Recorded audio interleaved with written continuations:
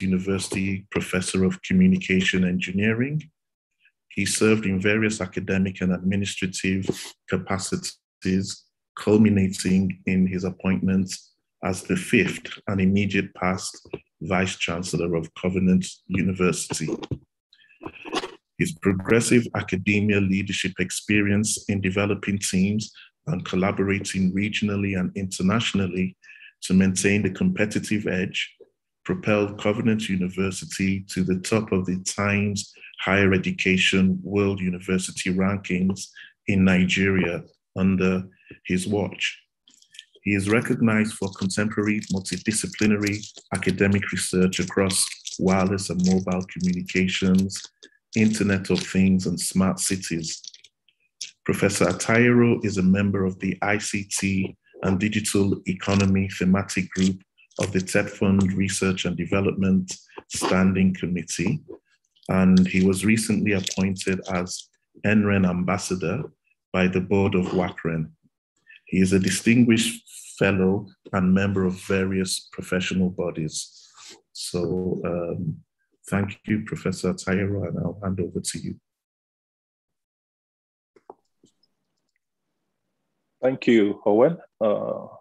Let me start by appreciating the organizers of the symposium for bringing up such an interesting topic as national open science, which is very, very germane in the world we live in today, where information, as we all know, must be shared freely and openly so that we can leapfrog, especially for those of us here in the global south, the things that have been done in the global north. And while doing that, not to jettison our own peculiarities as a community. Thank you, Owen, for giving the house rules. I believe that was well taken. So we just go straight into the presentations of the day. And like Owen rightly mentioned, whenever we have the presence of the Executive Secretary of TED Fund, that's Professor Suleiman Elias Bogoro, who just let him in briefly to give his own opening remarks. I believe Dr. Popola will appraise us of that whenever it's possible. So the first presentation we'll be having will be from Dr. Hannah Persic. I hope I pronounced that right, Hannah. Yes, good morning. She is, excellent. Good morning. Yeah. She is a senior program specialist at UNESCO, and she'll be talking to us on UNESCO recommendations for open science. Anna has been the acting chief of science policy and partnership section at the Division of Science Policy and Capacity Building at the UNESCO headquarters in Paris, France since 2018. By training, she's an ecologist and has a PhD in ecotoxicology at the University of Paris South, and that's in the south of France. Dr. Hannah Persic joined UNESCO in April of 2006 as a program specialist serving the UNESCO's Man and the Biosphere program within the division of the ecological and earth sciences. She has then served as science specialist at the UNESCO Liaison Office in New York. That's between 2011 and 2018. Our work relates to strengthening the science policy interface and the promotion of science technology and innovation in the implementation of the United Nations 2030 Agenda for Sustainable Development and the Sustainable Development Goals, that's the SDGs.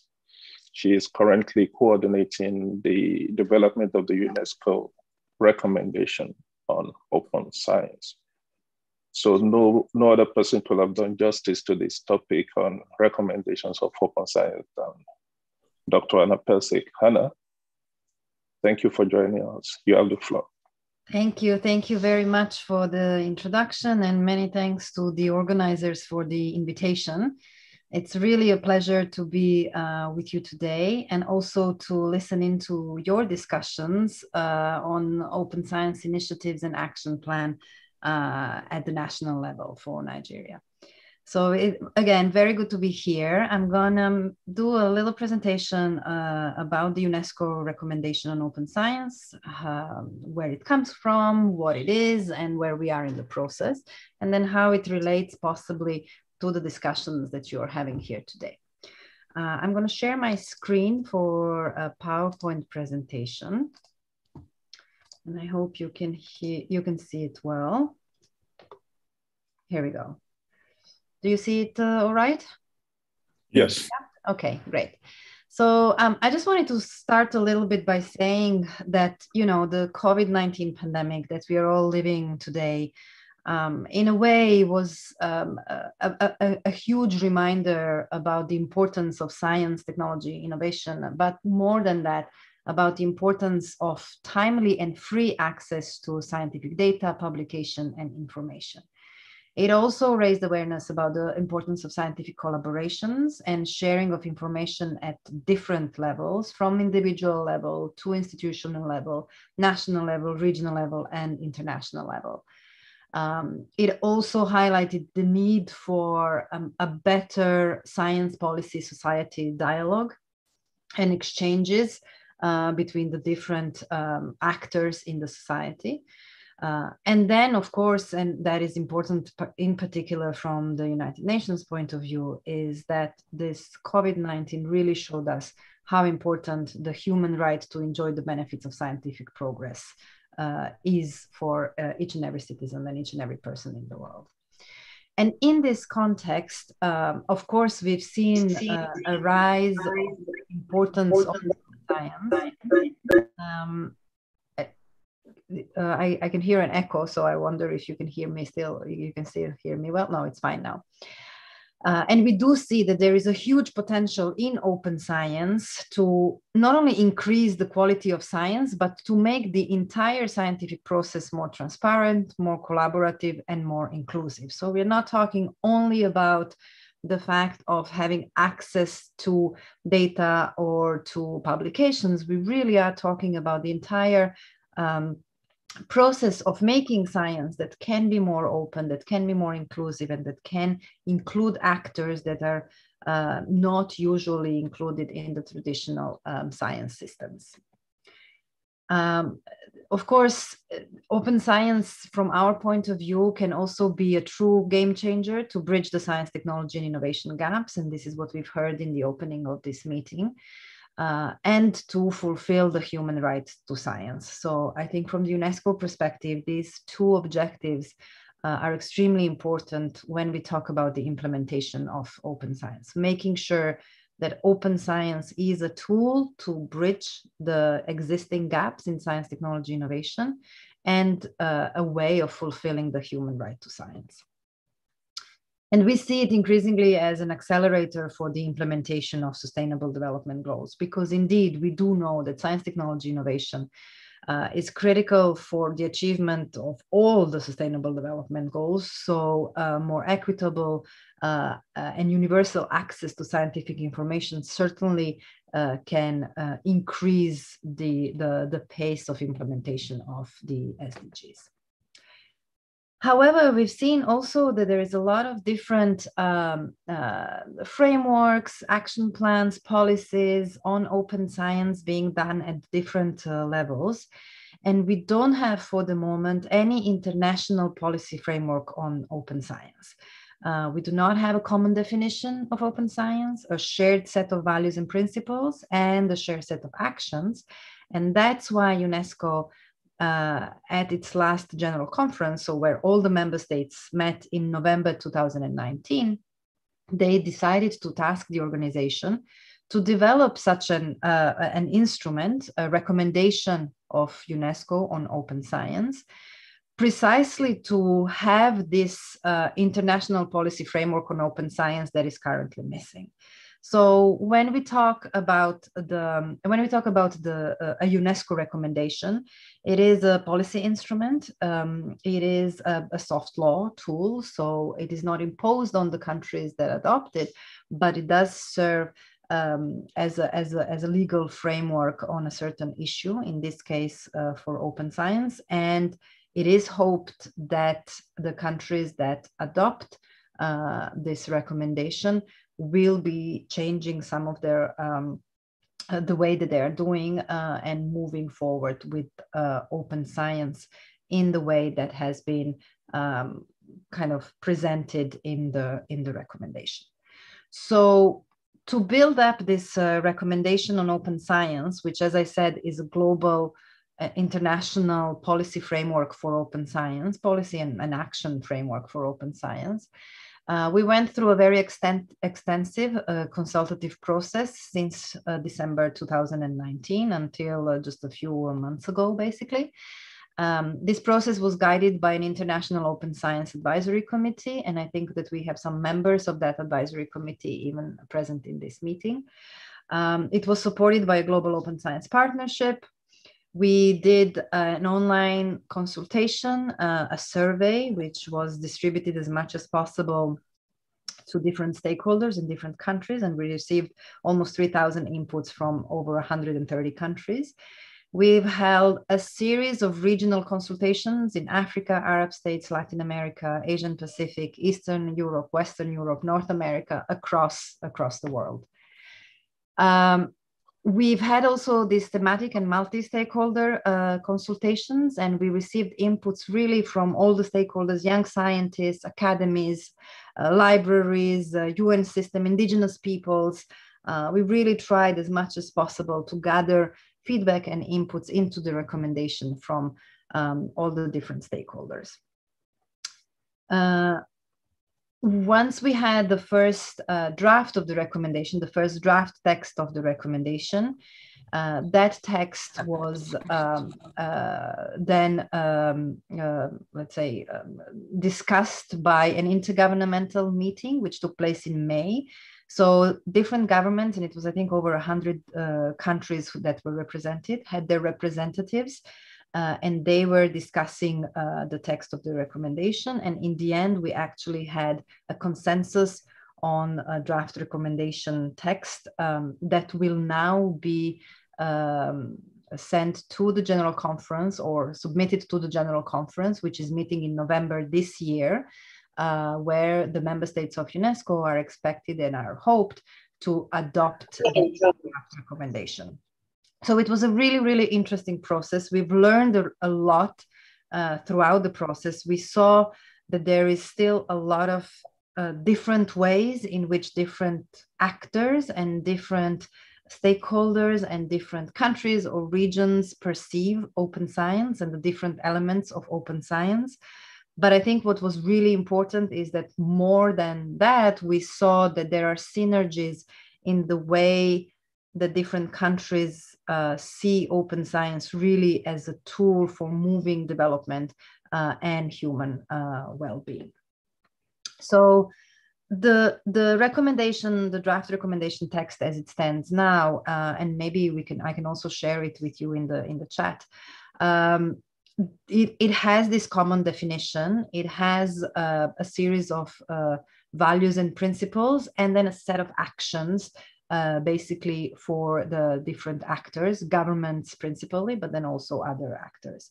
In terms of the definition, the definition is really that open science is like a movement, and that increases scientific collaborations and sharing of information for the benefits of science and society, makes scientific knowledge openly available, accessible, and reusable for everyone, opens the process of scientific knowledge creation, evaluation, and communication to societal actors beyond the traditional scientific community. So the important part here is to say, it is, of course, about opening the access to scientific information, but more than that, it really is to open science to collaborations and also to societal actors beyond the traditional science community. In terms of the key pillars of open science, the way it is defined now in the recommendation is that we have the open scientific knowledge that brings together open access to scientific publications, open research data, open educational resources, open source software and source code, and open hardware. Then we have open science infrastructures, both virtual and physical infrastructures. Open engagement of societal actors through crowdfunding, crowdsourcing, scientific volunteering, citizen and participatory science, and also the open dialogue with other knowledge systems, in particular with indigenous knowledge holders, marginalized scholars, and also local communities. So it really is a comprehensive concept that has different pillars and different elements into it, and different actors that have to be consulted and engage in the process, with, of course, the scientific community at the center of that process. As I said, the recommendation also spells out the key values and principles, the shared values and principles: quality and integrity, collective benefit, equity and fairness, and diversity and inclusiveness, which are the key values.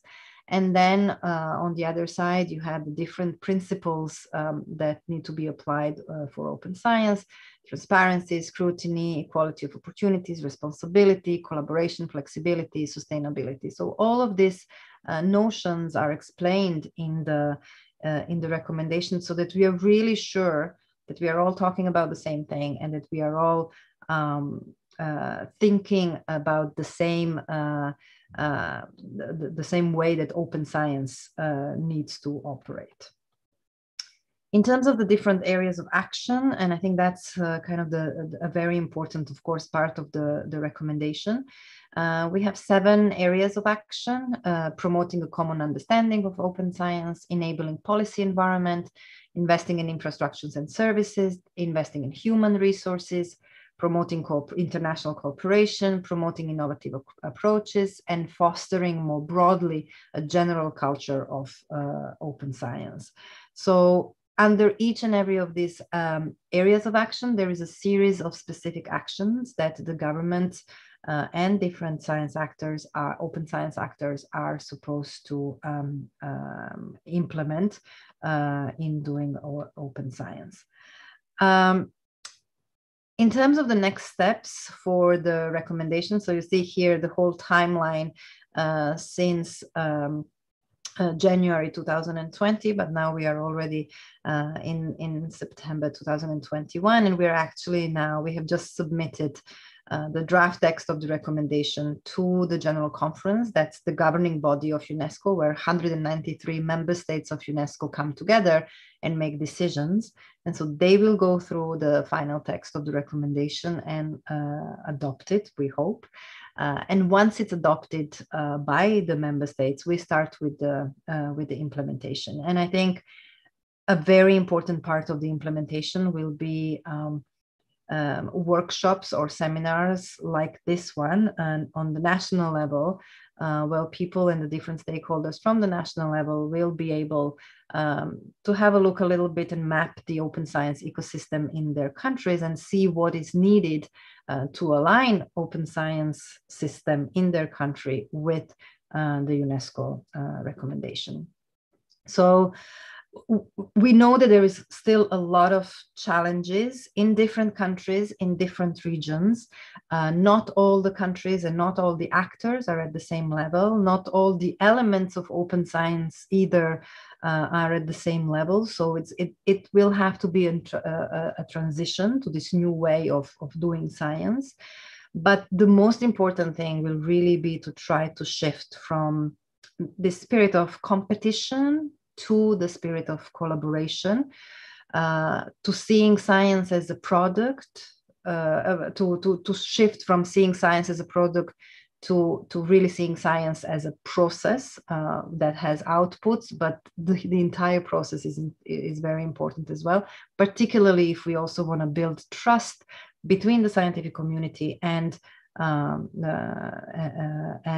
local communities, citizens, and the broader audience. And then it is important that really with open science, we ensure that it is science for all and not science for a selected few. So I think what is really important with the open science movement globally is to make sure that the mistakes that were made in the past with the traditionally closed science systems are not done again, and that open science really serves to close the gaps between developed and developing countries in science, technology, and innovation, and that it does not further open them up. So I think I'm going to stop here, and thank you for your patience and for listening. And I'll be happy to respond to any of your questions later on in the Q&A session. Thank you very much, Anna, for such a wonderful presentation. I'm sure everybody is appreciative of the information you've just given us. One of the key takeaway there is that one of your very last slides, when you say we start seeing science not as a competition, but as collaboration. I believe that's very, very important in moving from the paradigm of closed science, if you will, to open science that we're trying to evolve now. I'm sure the questions will come in the Q&A, and we'll be harvesting them for that time. We will go swiftly now to the next presentation.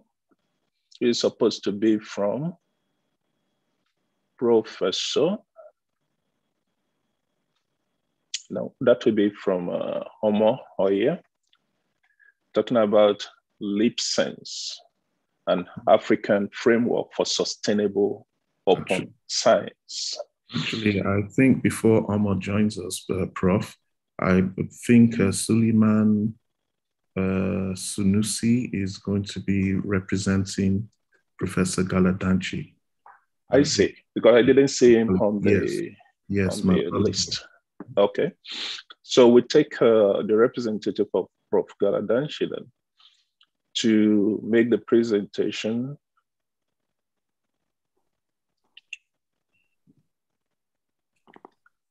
Well, since we have the profile for Prof. Galadanchi, I will just read it all the same, and his representative will now make the presentation. Prof. Galadanchi was supposed to speak on open research, an imperative for higher education. He is a computer engineer who has very broad experience in the ICTs in general, and in software engineering and telecommunications in particular.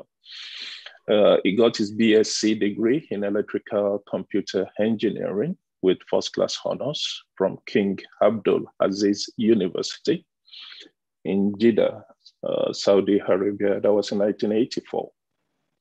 He thereafter obtained a master's and PhD degree from Boston University in USA in 87 and 94 respectively. He currently teaches at the Department of Software Engineering at Bayero University, Kano, as an associate professor. He is also the director of the Center for Information Technology of the university. He served as special advisor to the governor on ICT education, and later as a commissioner for science and technology for Kano State. He has chaired many high-level committees at the state and federal levels in Nigeria. And I know personally that he's the chair for the ICT and digital economy thematic subgroup of TED Fund Research and Development Standing Committee. So with that, we'll have the representative of Professor Galadanchi make the presentation. Suleiman Bashir Sanusi, you have the floor. Okay, good morning all. Let me share my screen.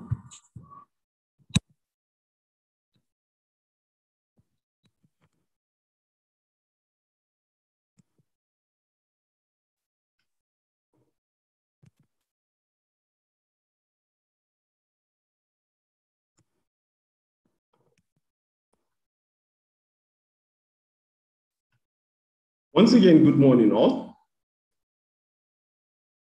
I'll be making a presentation on behalf of Professor Bashir Galadanchi on the imperative for Nigerian higher education.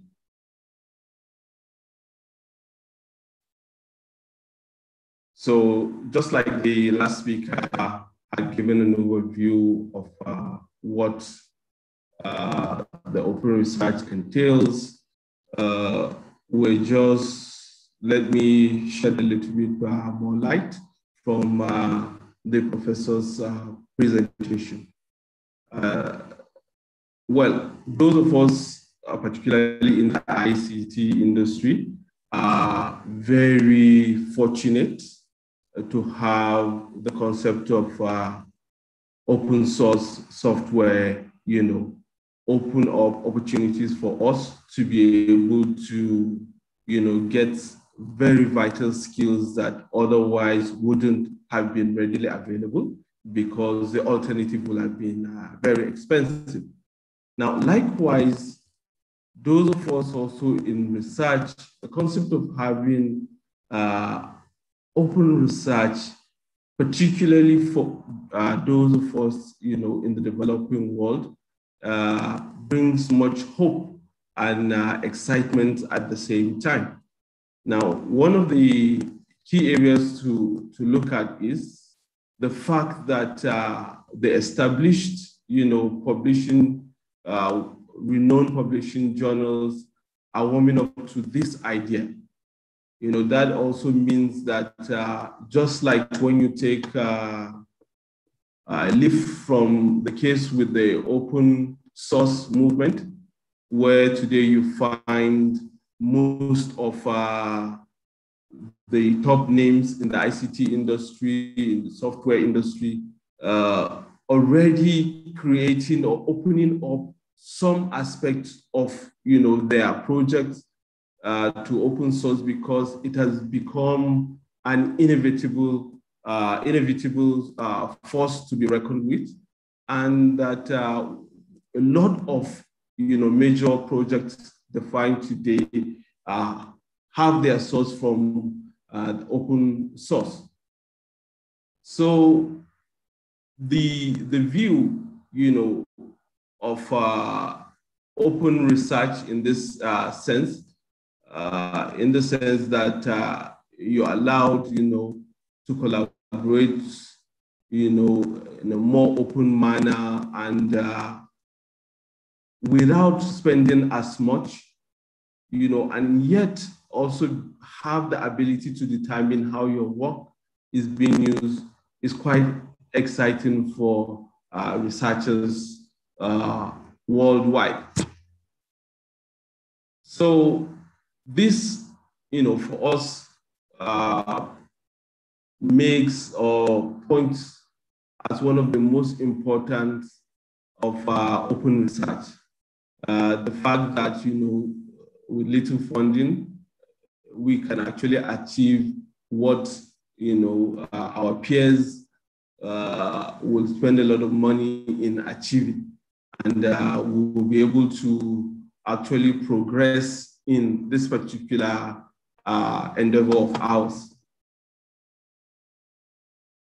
So the state of higher research in our high institutions, in the immediate past, those of us who have been around in this industry for some time will know that, the focus before now has always been about teaching, as very little has been said or very little energy has been expended on research. Of course, apart from the research that naturally or traditionally will come from supervision of postgraduate students, and other than that, very little has been done in that direction. Of course, until the advent of, TED Fund, which has made available, various programs to support research in the industry. So there's one of the things that's also missing is, the triple heritage of, having universities, government, and the industry collaborate to come up with both a policy and a product, such as you will find in the developed world. And on the part of the institutions themselves, you find very little indigenous research, because even those of researchers, those of the researchers that actually have made spirited effort in making, their research, have actually either run out of funds or run out of political will or support to enable such research see the light of day. And most of the research also taking place in our university really lack, economic impact.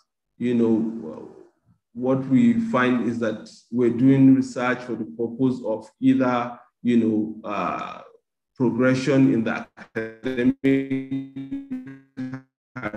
area or as a result, requirement for their programs.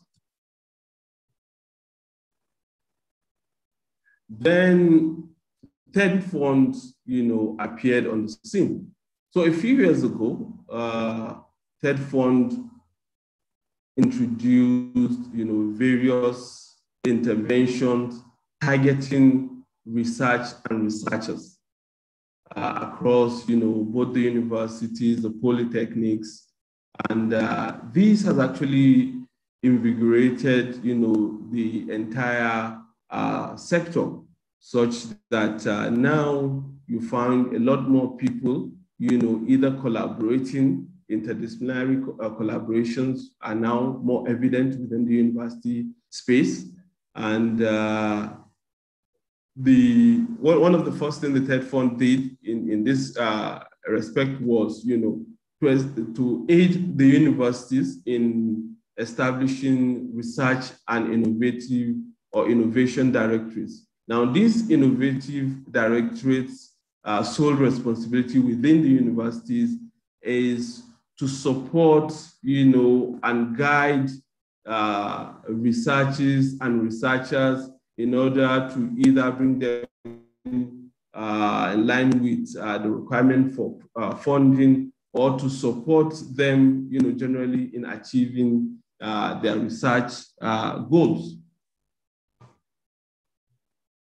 Other than that, TED Fund also introduced institution-based research grants, in which case any researcher within the higher educational space is able to apply to TED Fund for research based on any discipline. Now, this research targeted at, mid to low level, research that required not so much funding. And the maximum, grant that is available from this particular research program, it's about 2 million. Now, depending on what the research is about, or what the scope of the research is about, 2 million will go a long way in achieving a lot of this low-level research. Then there was also the National Research Funds, which this has been in the pipeline for almost about 8 to 9 years now, where these targeted a lot more robust, researches, and a lot of collaboration is also encouraged in this space. Now, one of the highlight of this particular research is the fact that funding, unlike the institutional-based research, funding can reach up to a maximum of 40 million. And now this, of course, will enable researchers across the university or the high institution space to be able to compete favorably, on delivering researches that will either both help the economy of the country or the world entirely. Then there's also an effort currently ongoing of creating a National Research Development Foundation. This will create a research policy for the entire country. Now, of course, for this to happen, since it's a national policy, a lot of legislative work also has to be done. Now, this is already ongoing, at the background. Before, at the end of the day, what we expect is we're going to have a law, passed in the National Assembly that will give the legal backing to the creation of this development foundation. Hello. Yes, please. Professor Bogo speaking. I'm hooked on. I just had some network problem. I'm on now. Okay. Okay, Prof. At the end of Suleiman's presentation, we'll introduce you, sir. This is great. Thank you. You're welcome, sir. Thank you, Ayo. I had an appointment challenge here. Okay, please. Thank you. You're welcome, sir. I came on medical, so I had an appointment with a doctor. Sorry, we just had to finish that bit. I'm sorry. Suleiman, if you want to continue. Okay. So keying into the open research movement. Now, while you could argue that we've been, late to come into researches generally, but open research particularly has an advantage for us latecomers, because even if we've been within this space earlier on, funding will have been a major issue. But thanks, of course, to TED Fund, this is also being tackled. And the fact that, the advantages of open research particularly suits our own needs at this stage of our own development. So it's imperative for us to actually key in, as a nation into open research because of the various obvious advantages that it offers. Now, of course, one of the problems a lot of researchers, also a lot of the problems our researchers face are, barriers. I will include, at the end of researches, do we have a commercializable product? With open research, this makes that part smoother and easier. So what are the necessary steps to achieve this goal? So the first one is to formulate, of course, a strong national policy on open research that will promote it in its all ramification and also provide, a sustainable framework for its implementation. Build a culture among Nigerian researchers and institutions for open research, through strong advocacy and sensitization. Create an enabling environment that will promote open research. Build a robust infrastructure that will support open research. In particular, this will be institutional research and educational networks and stronger national research and educational networks. It should be said that we already have NGUN, and it's doing a lot within the applicable space, but a lot more needed to be done. So there's also the collaboration among researchers, by creating platform for exchange and sharing of ideas, that is at the national level. You could also argue that historically we've always had, journals that are institutional based or nationally based, but most of these journals were actually implemented, with those ones we're trying to move away from. That is the proprietary journals, where, a lot of money has to be spent in order to have works published. So there is also the need to to promote centers of excellence in different institutions so that they can have superior equipment and expertise in specific areas, such that facilities can serve as common resources for use by all researchers.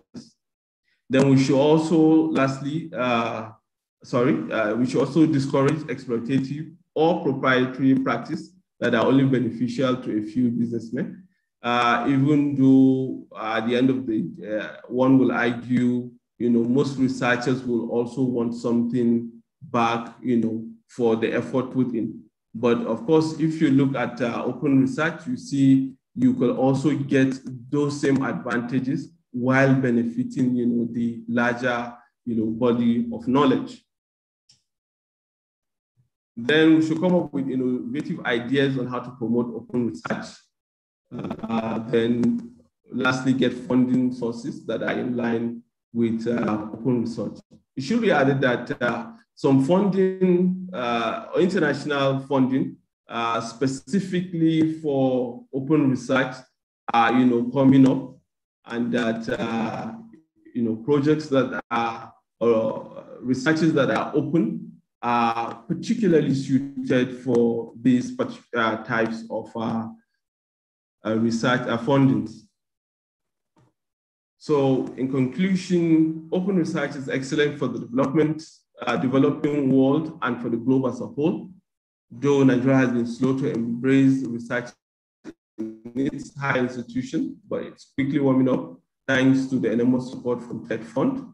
Nigerian high institutions are in good position to benefit from enormous opportunities that open research offers. However, it might take certain steps that will promote those research in the country.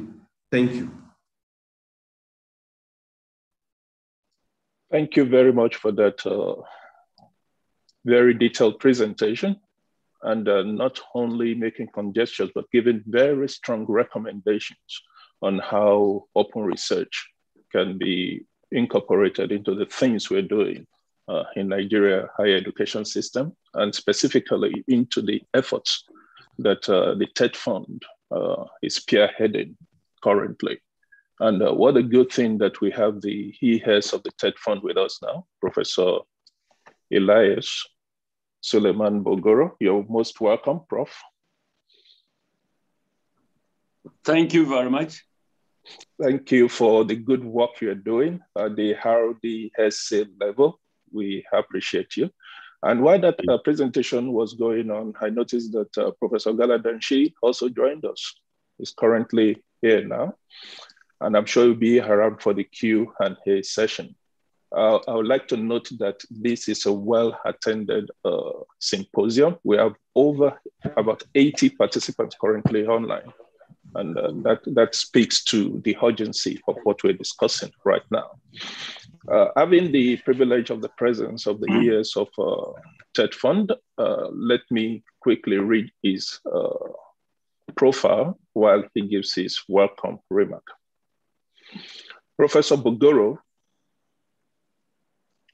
Suleiman Elias served as the executive secretary of TED Fund from 2014 to 2016. And because of the good work he did during that tenure, he was reappointed in 2019. He commenced his academic career at the Federal University of Technology, renamed Abubakar Tafawa Balewa ATBU University Bauchi, as a pioneer graduate assistant in the School of Agriculture in 1984, where he rose to the rank of Professor of Animal Science. Professor Bogoro is a member of several professional bodies, including the Nigerian Institute of Animal Science, the Nigerian Society of Animal Production, Animal Science Association of Nigeria, British Society of Animal Science. He is a fellow of the Nigerian Academy of Sciences, FAS, since 2018. He is a distinguished animal scientist, the highest honor in the animal science profession in Nigeria. Professor Suleiman Elias Bogoro was nicknamed the Apostle of Research and Development, one of the loudest voices canvassing for the establishment of a national R&D foundation that will become the common platform for researchers and industry private sector. Prof, you have the floor. Thank you very much. I want to appreciate you guys for putting up this platform, Open Research. Dr. Ayo Mustafa Kukwala, who is my technical assistant in charge of R&D, has kept me updated on the activities and operations of this platform. And I'm very happy to join you today. I think it's only right I should apologize for coming on late. I am in London on a private visit in respect of my health, just a follow-up, medical check. In fact, my coming on late, I thought after we sorted out the technology, there was a phone call from the secretary of the consultant I'm to meet, and I could not miss that. I'm so sorry. I listened to the last person that made the presentation, and I want to appreciate this platform for acknowledging those things that we have been doing in TEDFund. For me, the institutionalization of R&D is an inescapable imperative if our nation wants to be on the same page with the most competitive economies and technologies, and indeed nations across the world in the 21st century. Because it is knowledge that drives competitiveness, that defines it. And more specifically, research is the nerve center of knowledge. It develops, generates, and perfects knowledge that is communicated through teaching. And it's the same outcome of knowledge that is applied for community development. Remember that the university lecturer is known for 3 things: being a teacher, being a researcher, and getting involved in community development. For me, when I came in 2014 in TEDFund, I realized for quite some years, I had reflected over a major weakness in the Nigerian university system. And if we know, as a matter of fact, that universities are traditionally the leaders of research, and suddenly we notice that particularly post-colonial, in fact, even pre-colonial, the emphasis were always around teaching for the purpose of producing persons that will go out there to take over from the colonial masters. Research was much less a priority. And that has continued very sadly. And I thought it's a major error. The most competitive nations today, check it out there. Whether we talk about the largest economies, all of which have risen to their levels of competitiveness through knowledge. And research is a key area. It is in that circumstance that you identify R&D. And so for me, I just felt there is a gap. Back in the university, in the campuses,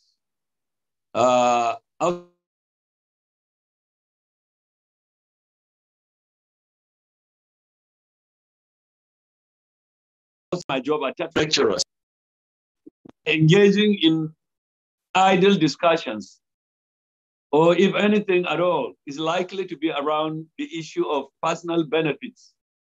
The salaries that we struggle for, yes, of course, things have been very bad.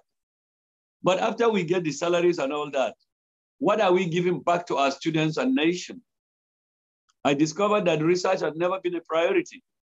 And one wonders if we could hope to make a difference, to impact on our nation as ivory towers, as leaders of research, if we are not addressing the issue of research. And I noticed, by the way, that until TEDFund in 2011, after the name ETF changed to TEDFund, and then intervention for the purpose of providing research grants, as well as academic staff training up to PhD came on board, that the research was never a priority. In fact, I would always recall that about 15 years ago, I discovered that as a professor in the Nigerian university system, the highest I could get for research was 80,000. 80,000 could not buy me easily the smallest of equipment in the laboratory. To do any basic analytical research for, in my case, nutritional biochemistry for animals, I would need an amino acid analyzer. And at that time, an amino acid analyzer was 5 million. That is much lower. There are more expensive equipment beyond amino acid analyzer required to do many of the HPLCs, etc. And so it was obvious that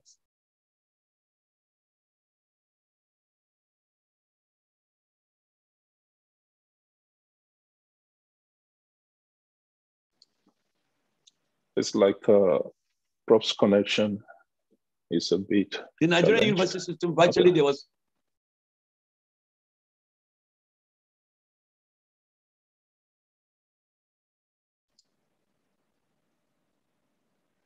Prof, you are muted.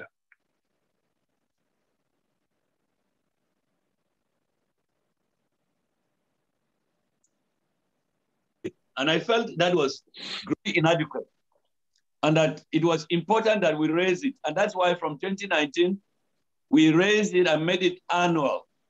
I spoke to the board of trustees of TED Fund that I realized that the ivory towers, even the polytechnics and the College of Education cannot be relevant if we are not doing problem-solving research, as I call it.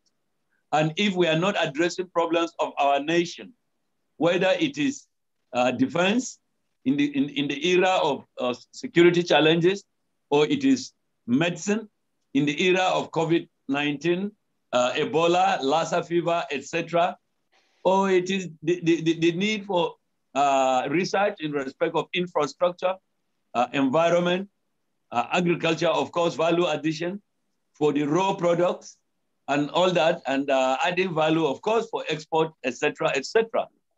And I made a case to the board of trustees. They raised the amount to 5 billion for 2019. Last year, we succeeded in raising it again to 7.5 billion. And this year, it is 8.5 billion. Now, I just realized that I was getting support. And that is why I proceeded to make the case to the Honorable Minister of Education that Nigeria, we should not be a kind of proceeding by knee-jerk reactions. When we discover, for instance, in the case of COVID last year, everybody went panicking. We discovered that, in fact, testing facilities, basic COVID testing facilities, we could not get them produced in our universities. That was very embarrassing and unacceptable. And so we are hoping that we will continue to increase it. In fact, my thinking is it should not be less than 10 billion annually. But even then, don't forget that as I'm talking, the TED Fund research grant is presently the largest single research grant in Nigeria. But in fact, I have added an aspect. There is an aspect I call mega research grant, up to 250, because the NRF that we give in TED Fund, it has a funding volume of maximum of 50 million naira. But I have introduced one from this year. We call it the mega research grant that we're able to give an institution or a group of researchers up to 250 million. Again, that is unprecedented in Nigeria. I am very happy to join you people. At the time, the National Research and TED Fund Research and Development Standing Committee, RDSC as we call it, has recommended a national R&D foundation for Nigeria. And if it comes into being, already a draft executive bill is being processed. If it comes into being, if we get it, it moves to the Federal Executive Council, goes to the National Assembly, and we get it as a bill and it's signed. My idea is let us have a foundation that will be the largest funding basket for research in Nigeria. But beyond that, the last speaker spoke about the uptake or commercialization of research outcomes. That is exactly one of the many things that we are looking at. We're not just going to be putting up a foundation for the sake of throwing money on research. I mean, if I may just put it that way. No, we're not just throwing money on research. If there are outcomes of research, how do we ensure that they are uptaken? And it's in that context that we invited industry. The TEDFund RDSC has nearly 1/4 of the membership from the industry and research institutes. Most of the science and technology innovation research institutes in Nigeria are members of the TEDFund RDSC. And so if we get the National R&D Foundation come into being, that will be the largest funding, research funding basket. I had a chat with the Minister of Agric recently, and he said to me, the biggest problem we have in the Ministry of Agric or the agric sector is the non-functionality of research institutes of the sector because they don't have money.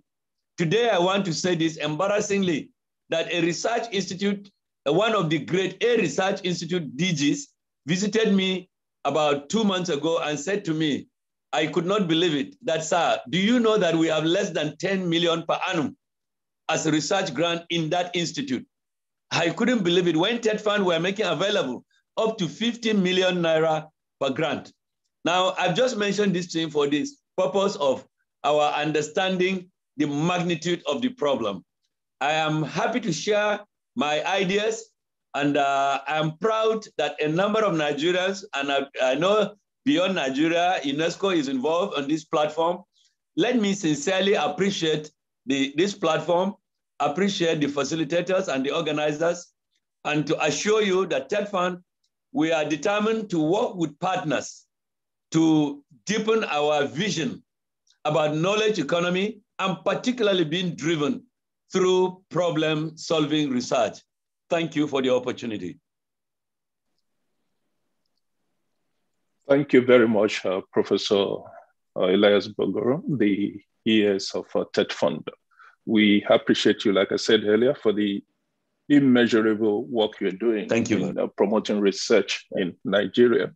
And one of the good things that we're so blessed that you're with us today is that our SDC is at a stage now that is still being considered for approval at the Senate. That wise, we can incorporate the ideas we are bringing in now about open research and make sure that whatever has been submitted by the committee to date can be beefed up or incorporate some ideas, some novel ideas of open research, like we're saying. You just mentioned 250 million mega research grant. By the time we incorporate everything in open research, I believe the weight on TEDFund alone as an institution will be reduced because you will have the avenue for sharing infrastructure globally, that you do not have to totally use what you have in-house. You can share infrastructure with people across the globe. I believe that's one of the very strong key points of this open research initiative by the UNESCO. Thank you very much again for your presentation. I hope you will stay around for the Q&A. That will be coming up very shortly, because I'm sure we have over 80 people here who will have some questions for you. Thank you very much, Prof, for your presentation. Let's go quickly. Yes, the RDSC is actually the one that recommended the NRDF, that is National R&D Foundation, which is the one that the executive bill is being prepared. And finally, just to quickly appreciate Professor Bashir Galadanchi for joining us. I thank you very much. I hope he doesn't last longer. Thank you, Prof. That is well taken. Professor Galadanchi, you're most welcome, like he has just stated. Thank you. Thank you, Prof. We will go straight to the presentation. We're on time a bit pressed. It's past 11 already. We're supposed to go on a break by 11:15. So I'm just thinking maybe we just go straight into the second session of the presentation after the presentation of Homo. I think so. Okay. Let me just read the short biography of Homo Hoyer, the brain behind LeapSense, an African framework for sustainable open science. Homo Hoyer has been offering consultancy and management support for research and academic institutions in Nigeria for the last 20 years. He is currently the Chief Strategy Officer of the West and Central African Research and Education Network, WACRE, where he drives strategic growth, developing partnerships to sustain initiatives in his constituent environs and facilitate plans for the future. He is the creator of the LeapSense, like I said, initiative. He has been working with sister regional African RENs as REN, the Ubuntu Net Alliance, several national RENs, library associations, universities, and research communities in Africa to build communities of practice and strengthen local and national services to support open science and research in Africa.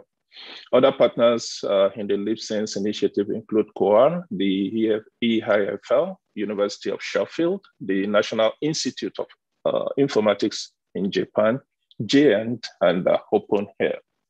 Homo, please, let's have your presentation. Thank you very much, Professor Tairo. That bit about the brain behind LeapSense makes me slightly uncomfortable. LeapSense has been a very strong community effort, and we've had, you listed some of the partners, but there are many more partners than that now. So I'm hoping in the course of my presentation, I will be able to sort of describe how we have worked together. But before I start, I'd like to say I'm very pleased to be here. And I was listening to Professor Bogoro. I am really enthused by the thinking and the approach. And I really hope that from this symposium, we would be able to contribute to an action plan that eventually ends up in that bill and drives open science and research advancement in Nigeria. So since I don't have very much time, I will start very quickly. So can you confirm you can see my screen, please? Yes, we can. Excellent. So that's my title. It's going to be about LeapSense largely and Africa-Connect 3. These two projects or initiatives are the constituents of this framework that I'm going to talk about. So my slides, I will try and rush through this. I don't want to keep you waiting. But I'm going to talk about the Africa-Connect project, about how we have promoted and developed NRENs in Africa in the last 10 years. We'll talk a bit about LeapSense, LeapSense community, which is basically driving open science adoption in Africa, and how we can work with that on a national basis in Nigeria. And I will also because there's not so much time, try to address some of the issues, or at least... Sorry to break you, Homo. Yes. Actually, because we have agreed that we will not take a break, you can use a break time too, which is like, I think, 10 minutes. So you have enough time. Yeah. Okay, fine.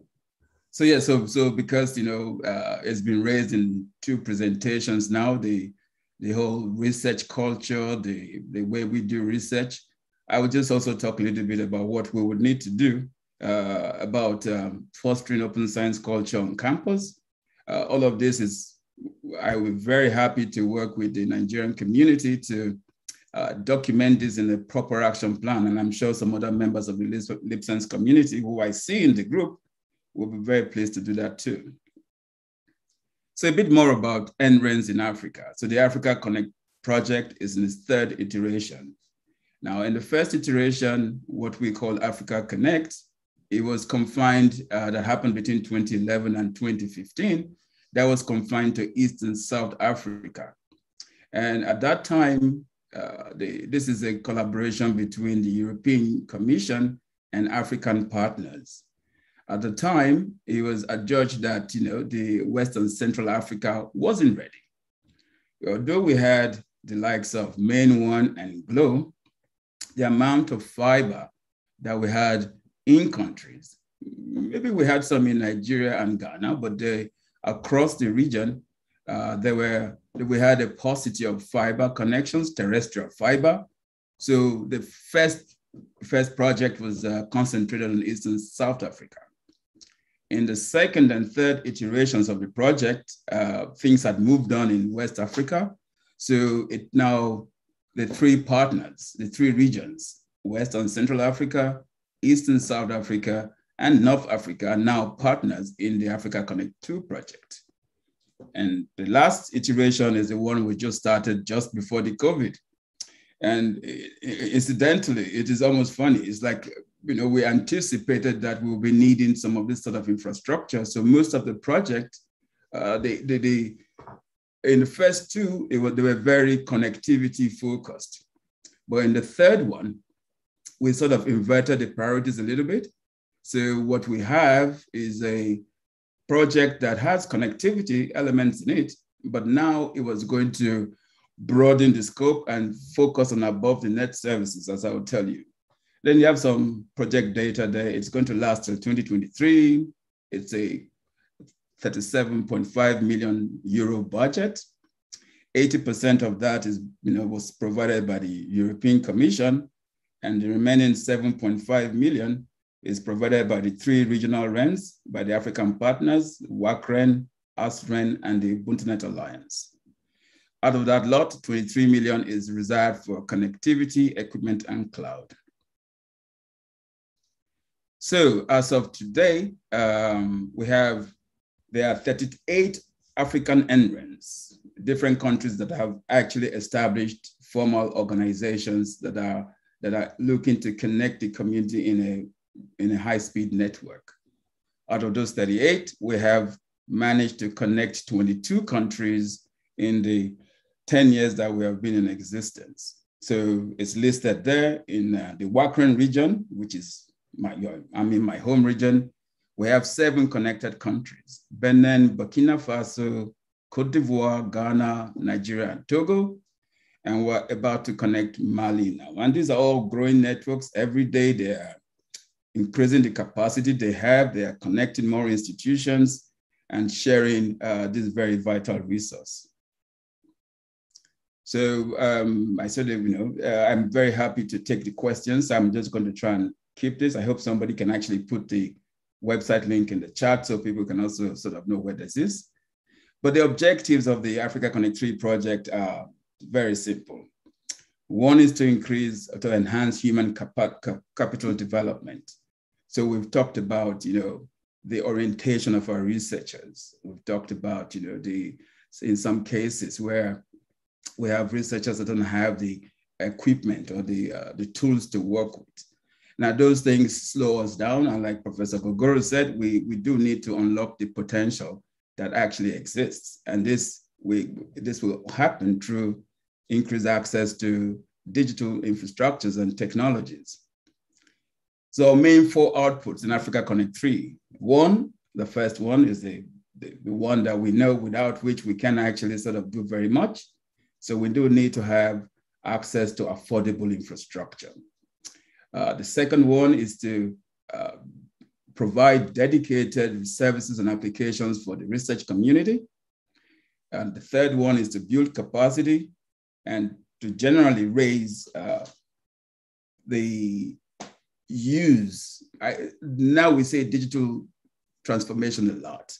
I think a mid-step would be digital migration, because there's still a lot of things we do that are not sufficiently digital. So within Africa-Connect 3, it's been a year. We were slowed down by COVID like everybody else, but we picked up towards the end of the year. So some of the outputs that we had planned have started to come through. So one of the things we're doing is service outreach to science communities and deploying the applications that support them.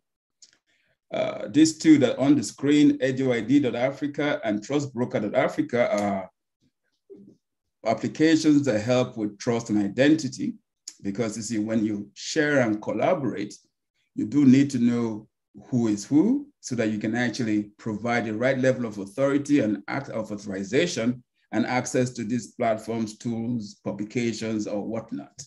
So without identity, a lot of what we are saying won't happen. So what we are doing in Africa-Connect 3 is providing a robust, scalable platform that can be used when countries don't have their own infrastructure, or can be used as a template to build local infrastructure. I'm pleased to say that Nigeria recently sort of moved the agenda forward in this aspect, and there is a Nigerian variety of this platform that exists. Another thing is cybersecurity. So as we start to get more and more digital, we have to have the frameworks, the people who can make this infrastructure that we invest in safe and secure for our use. And then there's also the need, because the world isn't such a great place when it comes to, as we know. So I saw a question about insecurity. So these insecurities also happen digitally. So we do need to have the wherewithal to support them. So that's Africa-Connect 3 in a nutshell. I hope you'll be able to look at the website for Africa-Connect 3 and sort of get more information there. So, but I want to actually speak more about LibSense. So LibSense is trying to build open science capacity across Africa. And this is really community-driven. So we have NRENs, librarians, information specialists, and all kinds of people, researchers, working together around open science at different levels. So some of our community is at the institutional level. They are just working within their campuses, trying to drive open science. Some work at national level, like the NRENs or the library associations. Some of us work at regional level. I work at that level. And the idea is to support the cultural change that has been discussed in the previous presentations, is to provide coherent technical support across the spectrum that we can all reuse. So there was the earlier speaker talked about open source software, that's one dimension. And the other bit is to actually build capacity. How do we do open research? How do we support the infrastructure that we have? How do we operate these journals, these open journals, open research data management platforms? And how do we develop services that are contextual to our environment? Professor Tayoro mentioned something earlier that I thought was quite instructive. There is a global view of open science, and Anna did the same as well. There's a global view of open science, which is evolving, but it's clearly there, and we know what the elements are. But we believe in LibSense that this is a global view, that we need to, that what's most important about realizing the benefits of open science is applying it in your local and national contexts. Without sort of having to explain too much, we know that the way we do things in Nigeria, for instance, will certainly not be the way say in the US, they would approach the same problem, just because we have a different environment, we have different people, we have different needs. So that's really LibSense. And LibSense, that is my claim to fame. Sort of that name, Library Support for Embedded NREN Services and E-Infrastructure. And there's a little story there I'd like to share. So this was prior to Wakren participating in Africa-Connect 2. We had been in a number of European Union projects, smaller projects, pretty much what the European Commission calls support actions, coordination and support actions. Now, those sort of projects are supposed to prepare the ground for a bigger project. So in one of those projects, the idea was to build capacity amongst researchers, and we thought we would do that by producing some sort of manuals, documentation. But this was 2015 to 2017. At the time, the open research, open science, open data movements were evolving and getting more traction. It has started to become clearer that open science in that direction was the next level of knowledge production in the academy. And then we actually were very successful in the second project, a project called SciGaia. And rode the wave to come up with an early version of what we call an open science platform. So it had different elements, it had a repository, it had the identity bits, it had something for a journal, and it had cloud resources to support data science. So now we have this nice shiny platform. It wasn't perfect, but it was good enough to use. But then we realized that, it was like building roads without cars. As the NREN, as the research networks, we were focused on the infrastructure, and we were connected to researchers, but there was a missing element. As we investigated that, we realized that, what was missing was the library, or the library function, the librarian function, the custodian, the curator of the data and the publications, and the operators of these repositories that we're going to build, or we're building. So that sort of drove the emergence of Libsense. It became an imperative of the NRENs to connect with the library community and see how we could drive these infrastructure deployments together forward. So as I go on, I will talk a little bit more about the history, but I want you to understand how this framework works, so that when we look at applying it in Nigeria, it is easy to work together. So I have already said the overall strategy is to build communities of practice. It is to strengthen local and national services, make it contextual, make open science, open research, whatever name you want to call it, contextual. It's got to be bottom up. It has to be distributed. It cannot be central, and it has to be heterogeneous. Now, on an African basis, in Libsense, we work in 3 languages. The languages are most predominant in Africa: Arabic, English, and French. And this is supposed to be an inclusive, and we do all we can to make it as inclusive as possible. And we have a special interest in furthering indigenous and traditional knowledge. In terms of organization, we have 3 pillars that we work with. And you will see these 3 pillars repeated in everything we do. One is the policy level. So open science policies, governance issues, and leadership. Another bit is the one that we have spoken about here, that everybody first talks about, because we do agree without infrastructure, a lot of this won't happen. So the second pillar is infrastructure. So we're talking open access, journals, repositories for publications and data, and these sort of services that expose this infrastructure to the end user. The third pillar is capacity building. I already mentioned that. Communities of practice, training.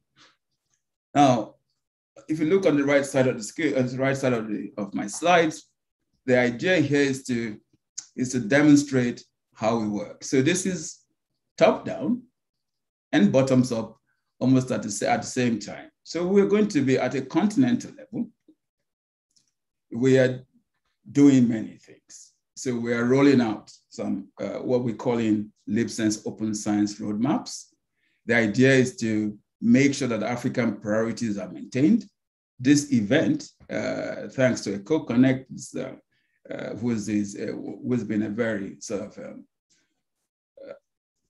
contributing member of the Libsense community. We're hosting the Libsense Open Science Roadmap in Nigeria as the host, thanks to TEDFund as well. We have run similar in Uganda. That was hosted in partnership with the REN as well, but it was actually run by the Library Association there. In another week or 2, we will be doing the same in Tanzania, and that will be hosted by the Tanzanian Research Network and their collaborators. Now, and that is the policy side. So just to sort of get you familiar with the 3 different pillars that we work in. In terms of infrastructure, there is some infrastructure that works best at continental level, or maybe sometimes that is sort of driven by the fact that a community already exists at that level. And so they already, because they're working together as a community, then you can find a platform that they can all share. And then for capacity building, that is, we're pulling all our resources across Africa to create capacity in whatever form. Sometimes it is templates, sometimes it is formal training, and sometimes it's working together in capacity building projects, be they developing courses together that we can all reuse, or tools, or big broad variety. So I have some examples that we've had in the last couple of years. So Anna had talked about the UNESCO global consultation, where we were very involved in that, and actually made a statement which we submitted to the process. The link is there. We call it Open Science Africa. What it does, it spells out what we understand as the way we can do this. We can do open science and provide infrastructure that is sustainable. At the moment, I wouldn't bore you with the details. I'm sure some of this will be discussed tomorrow in tomorrow's sessions, a little bit more technical.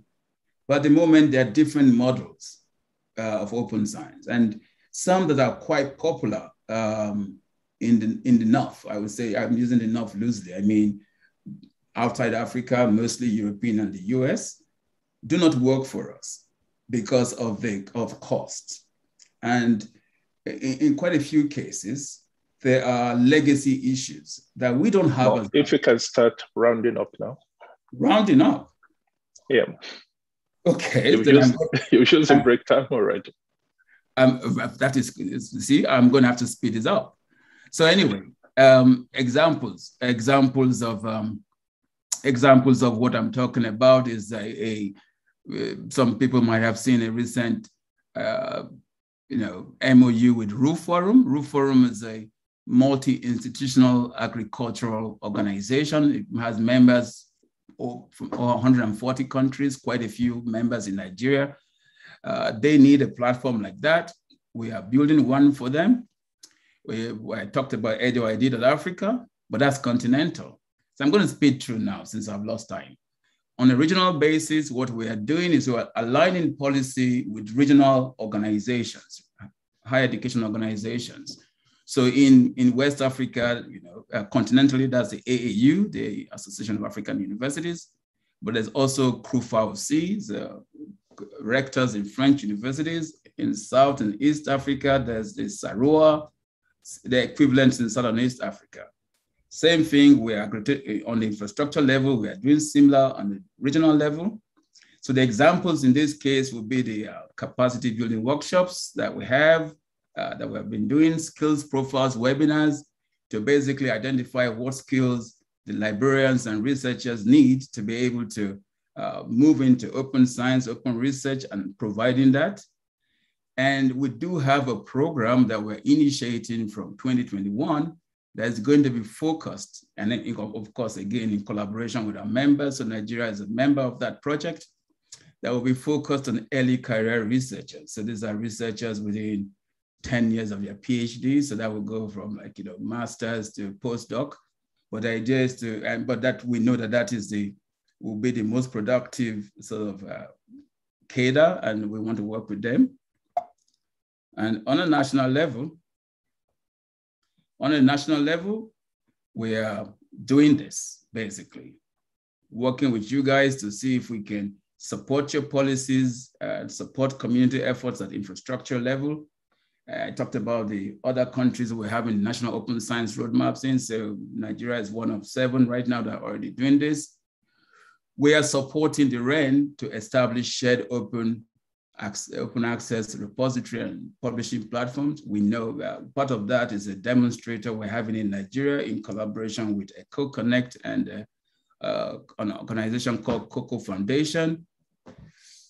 And then at the institutional level, we are working with a community of mostly librarians who are developing these institutional open access, open science policies and open access repository statements and policies.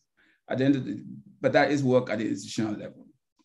So we have a broad partnership scope and networks that we work with. We have the core foundational teams. I have to stress that, so yes, Wakren initiated this, but it wouldn't have been possible without the support in visioning the goal that came from IFUL. IFUL is electronic information for libraries. They've been working with librarians in Africa for a very long time. They were for us as research networks, they were the gateway to libraries in Africa. We've had research information science support from the University of Sheffield, and we've had global perspective and international alignment from the Confederation of Open Access Repositories. Now, this is, as a whole, driven by the three research networks, WACREN, ASREN, and Ubuntu Alliance. At this point in time, we're looking for more, has come from the Eko-Konnect 3 project. But you can see my slides will be shared. We do have external collaborators as well. All of the actors in the open space, in the open science space. Since I've run out of time, I'm going to be very quick with this. If you don't mind, Professor Atayero, I just thought this is important. 2 minutes. 2 minutes, I will finish it. So I talked about some of the things we did at the beginning. Incidentally, the very first workshop we ran that led to this was actually run in Nigeria at the NUC. And it was an open access workshop looking to, how do we create effective research working with libraries. And that sort of developed into, that was 2016. We moved on and sort of ran a survey, first of all, in the Wakren region. First of all, in Nigeria with NULIB, with the Nigerian University Librarians, then in the Wakren region. Then this was adopted by the other research networks and it became an African project. Then we did a Pan-African survey to understand what the issues were, ran some agenda setting workshops, and basically understood what we needed to do. And then all of that was fed. At this time, the community was growing and getting quite developed. And this was fed into the Eko-Konnect 3 project, which now provided funding for the webinars we had with the skill profile for the librarians to understand how they evolve into these new roles. We did that in both French and English, ran some capacity building workshops, and then connected with the UNESCO consultation in 2020. So I've already talked about that. We also have other similar partnerships on a global level, with one that is actually quite important to mention is the one we have with Latin America. Now, the relevance there is it is not exactly the same, but we are closer in context than the North. And then in Latin America, open access they have taken open access to levels that are actually quite admirable. And they have a very, very robust framework for developing open access. So now they're moving from the open access platforms and the stages that they had reached into the new open science space. So I've talked about the open science roadmaps and things. That was the beginning of 2021. We shall move on to that. We're about to start some regional policy development workshops. We're having the first in the Ubuntu Alliance conference in November. That's the Eastern South African Network. Now, the idea with those policy workshops is to sit with heads of institutions, first of all, and we'll do this on a regional basis. So when we come to West Africa, then Nigeria will be involved in that. But the idea is to sit with the DVC research, DVC ACAD, the vice chancellors, to sort of discuss using case studies, using examples in our environment, how we move from the big, nice UNESCO global sort of guidelines into a situation where we actually sort of do this on a campus level. So this is my last slide. I'll be very, very, very, very, very quick now, since it's, we're talking about institutional OS culture. So yes, there's going to be training. Basically, the training is How do people learn how to do this? Well, another thing we will do that we have learned from the open science, open source, and other open movements is sustaining communities on campus who sort of become a self-help group that take the training and drive that. So this will create sort of an open science commons on campus. The other thing we're going to be doing is running leadership programs. For this will be for senior management, so they can understand what kind of policies they need to provide incentives to drive open science. And really sorry I took so much time, but thank you very much. Thank you so very much, Homo, for that very, very concise presentation of the things we're doing with LeapSense. We started with Hannah giving us the global view of this open science thing, if you will.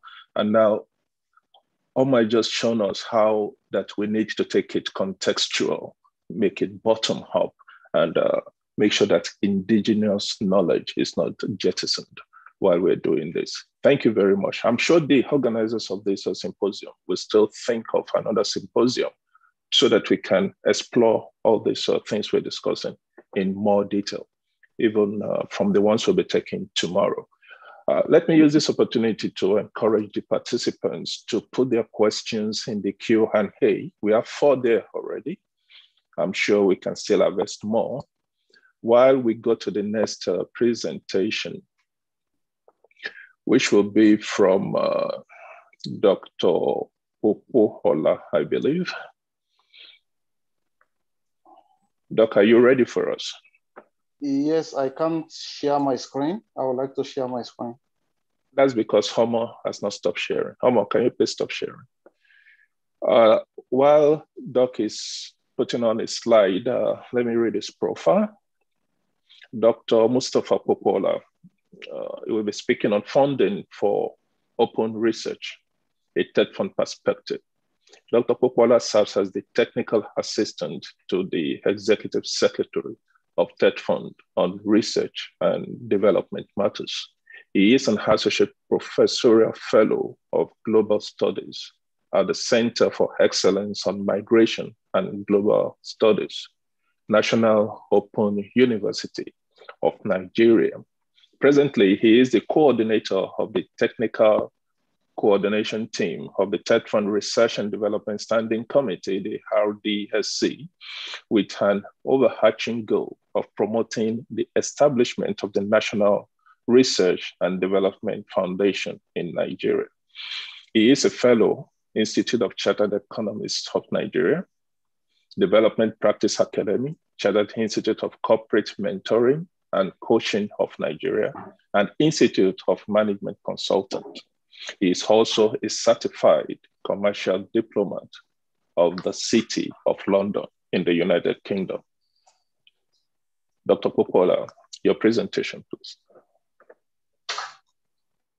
Thank you very much. And it's a pleasure to be here today to actually speak to this very important topic around open research in Nigeria. And I want to believe that the background has actually been laid, and I will not take much time.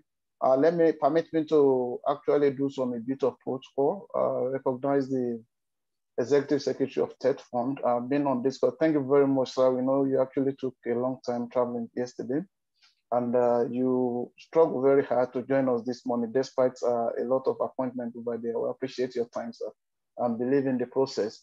I've seen the President Academy of Science and the number of people that are very esteemed in terms of our hierarchy in Research and Development Foundation. Many head of the coordinators of our 13 thematic zones have actually joined to honor the years. And we see some other people that have come from the university system, because I think this morning I shared with me about 10 vice chancellors. Really, we appreciate your time. And I think it's going to be a good one for us, since all of us are actually meeting at this point, to see that the need for us to move towards open science in Nigeria, and essentially looking at open research within the context of what we are doing at TED Fund. Let me start my presentation by actually going through some of the, showing us some of the background to my presentation.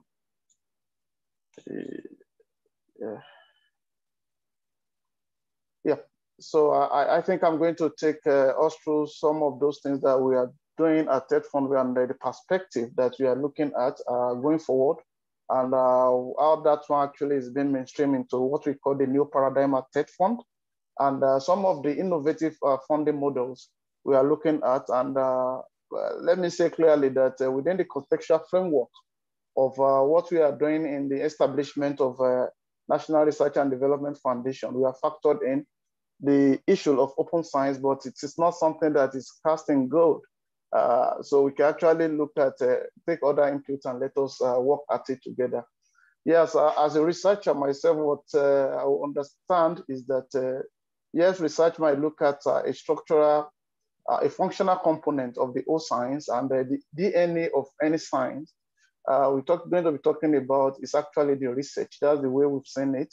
As life scientists, you understand with me that what we experience is what we call the phenotypes. You see the phenotypic expression of things, but what actually make it happen is in the genotype, essentially. So for us, people speak about science, but what actually drives science is the DNA of it that we call the research. And the research actually have a triple goal in an ideal tertiary institution system. I think that can never be overemphasized. The issue of anybody in the academia being a practitioner when it comes to the issue of research, community service, and teaching. Yeah, over the years, we've actually concentrated on teaching. And when we are teaching, what we are rolling out are people that can teach possibly, and they can hardly do much of research. So that is what is actually changing now. So in between, the way we usually position the tripod is to make the teaching on the left, research at the middle, and the community service at the end. So for you to actually shape both the teaching and the community service, you need to actually embark on research, because that's what you can take to the community. In the innovation systems that we believe is anything across the world now, you can see that it is actually enabled by research and development. And it is only the ICT infrastructure that can drive that. And many of these innovations actually emerging, actually are triggered by emerging technologies for competitiveness. And we know every product and services across the globe now is approaching what we call the competitiveness, and in making country or products, businesses or services to be competitive in the knowledge economy, it has to be driven by our product and outcomes of research. And when we're talking about research generally, then open research actually has another space there.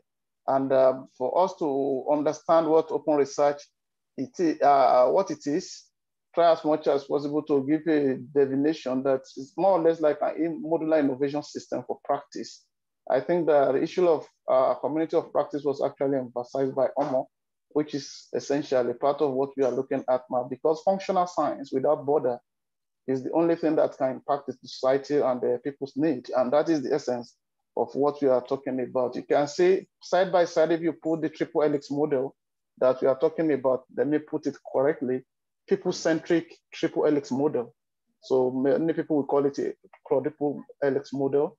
And at the same time, you are looking at open science, you can see they are twins, and they actually go hand in hand. And all of this are what is being crystallized in what we call the TED Fund paradigm shift, that we are looking at how we want to reform in a very rapid way the R&D ecosystem in Nigeria to accommodate what is needed for the 21st century.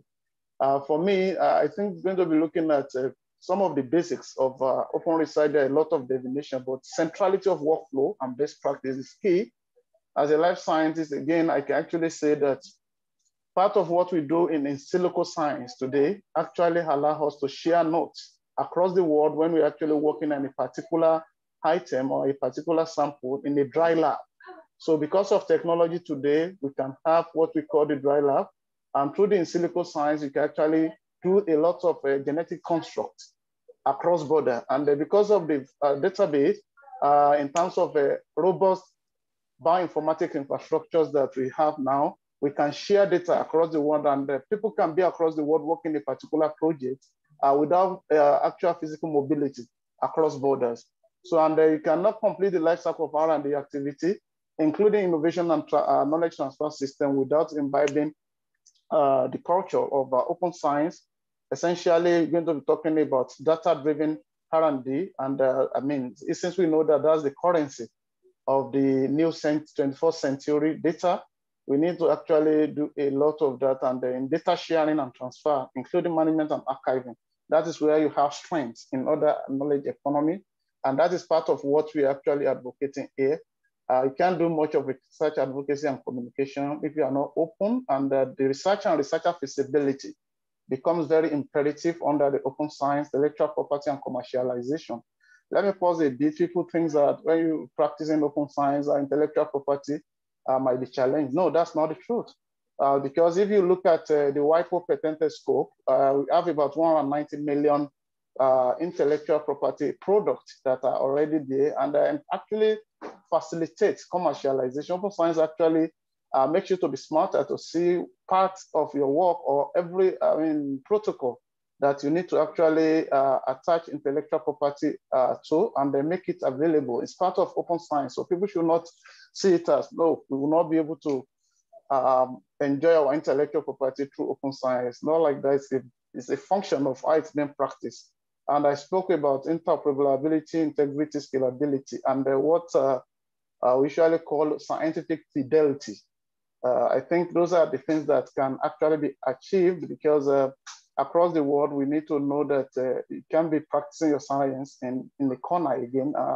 Science actually fosters collaboration, transdisciplinary work packages, and allow people to work across board, across nation without border.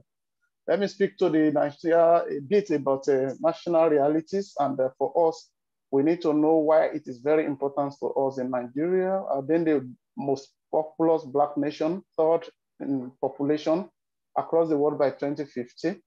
And now we're looking at about 200 million people. I mean, out of the 15 countries of ECOWAS, we've actually taken more than 50%. That is a fact and is given. But what is important is our strategic location at GMT+1, which is associated with a favorable climate. This has been queried, and we actually know why we have abundance of resources across our regions in Nigeria and across the states. So we have not taken advantage of our location anyway on the global map, because when we interrogate what GMT+1 means to Nigeria, then I think we're going to appreciate the kind of resources that we are sitting on, and we need science and research and development, particularly open science, to actually fast track their development. And we have an advantage that now part of the deduction for R&D with about 20% investment credit being promoted by Investment Promotion Council in Nigeria is an advantage allowance that can be leveraged in funding open science, and the full tax holidays now in terms of 100% capital allowance, special economic zone, is an advantage that we can take, because what is going on in the economic zones require a lot of scientific infrastructure. And just yesterday, I think the president,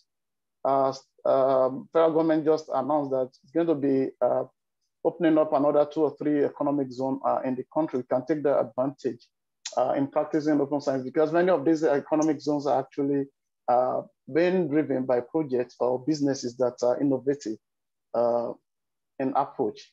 So for TED Fund, we need to understand TED Fund at a glance, because we know many of our participants today are not from Nigeria.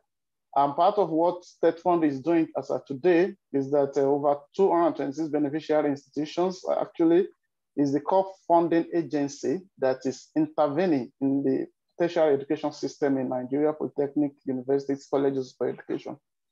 And we appreciate that in Nigeria, the spread of this tertiary education system is across the 36 states that we have, and there are a lot of abundant resources, meaning that we could leverage on these states and the abundant resources, locality, indigenous technologies, and the resources in that place for us to actually practice a lot of open science. And I agree with you, or it's better for me to say at this point that we have about 10,000 physical infrastructure projects and about 150,000 funded projects since establishment of state fund.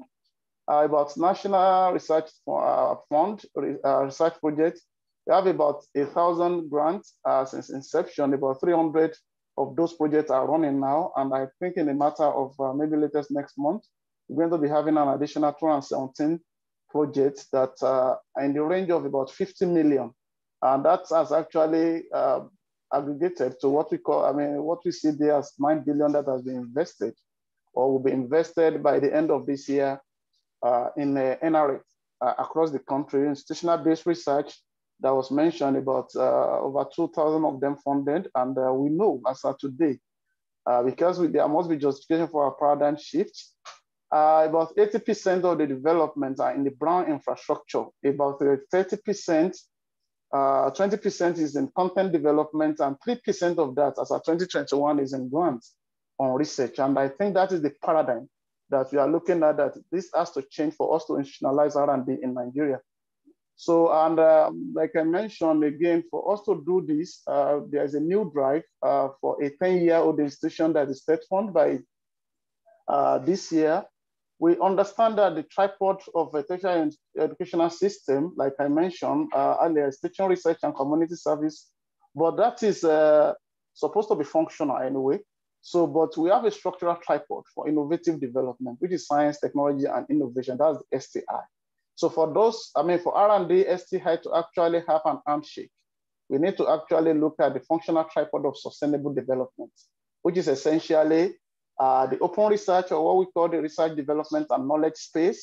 And when we look at the global competitiveness of any nation, people actually leverage on research, innovation, development, but in our own case, under the NRDF that is upcoming, we are looking at research, innovation, development, and enterprise. We call it Project RIDE, and that is going to be giving a good ride for Nigeria as a country, from a resource-based economy to a knowledge-based economy.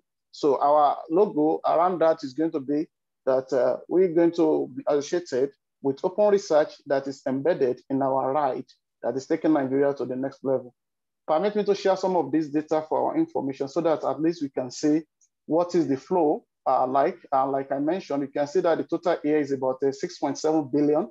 And I'm talking about 9 billion in the previous slide, meaning that I've now incorporated the data for 2020, which is about 217 research projects that has just been approved for funding under NRF.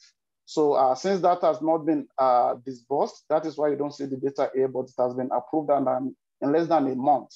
That is going to give us what we are looking for. Again, you can see the sequence in terms of 2012, where we have the first NRF, just 12 approved projects, 2013 about 20, 2014 about 8, 2015, 2016. You can see that 2017, 2018, there was nothing. Essentially, that was when the ES was on compulsory sabbatical anyway. And by the time it comes back, you can see it's like it clear up what was missing, because somebody was in charge who does not actually believe in the R&D drive. And that is the result we can see from these statistics. And when it came back in 2019, the first punch it actually gave was to actually make sure that we have 128 approved research, and I would say as of 2020, it has increased to 217. So that is part of the paradigm that is changing. And moving forward to the new paradigm objectives, we can see that we're looking at content development. Since I've actually talked about brown infrastructure components, yes, we build a lot of buildings, but we are interested in what is happening inside those buildings. And we are front-loading R&D and institutionalization in Nigeria, not in tertiary institutions again, only. We are talking about across the country. We want a situation whereby departments, private sector, companies, businesses have R&D units. And we are able to actually aggregate all these functions and processes in a national coordinated platform, a national coordinated platform that we call the NRDF. Then we want to actually restore the academic leadership and the scholastic excellence at our tertiary institution. Like the ES mentioned, a lot of people does not even take it serious that you can actually get the very best and be the very best in the academia. Rather, the site also has actually taken a lot of people they sway from the core work that they need to do, and they are actually doing some ancillary work, and at the same time, because of the issues. So for us, in the restoration of academic leadership and scholastic excellence, we see research as core, because if you have a funding for research, even if you are on strike because of teaching, that is the way I've seen it, then you're going to be in your institution, carry on your research, because you know it is time bound and you have another funding for that. So in essence, research is going to actually recalibrate the system in our educational system going forward.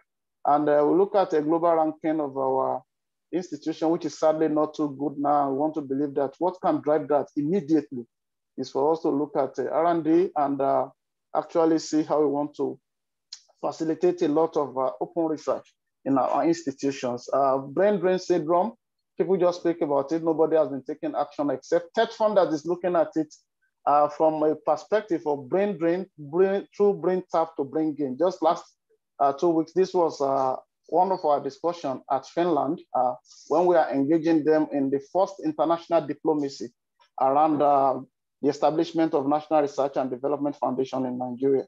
You could be drained as in Nigeria somewhere, but we are expecting you that we can tap from your brain by contributing to a project and research through open research across the world. You could be somewhere and be contributing to research here. We saw somebody in Finland that has about 4 PhD students at ABU, and they still collaborate. And for us, we want to believe that at the end of the day, when the infrastructure are right and you build a lot of human capital resources over here, then you can actually be gained again after being drained. So that is our process to it, and we are clear about what we want to achieve at every stage of this process. Global collaboration is key. We can't do it all alone. And at the same time, the special purpose vehicle that is going to be driving this new agenda of paradigm shift is the National R&D Foundation. We expect everybody to be on board to give us the requisite support, and want to believe that open science, open research is going to be an integral part of what we'll be doing going forward.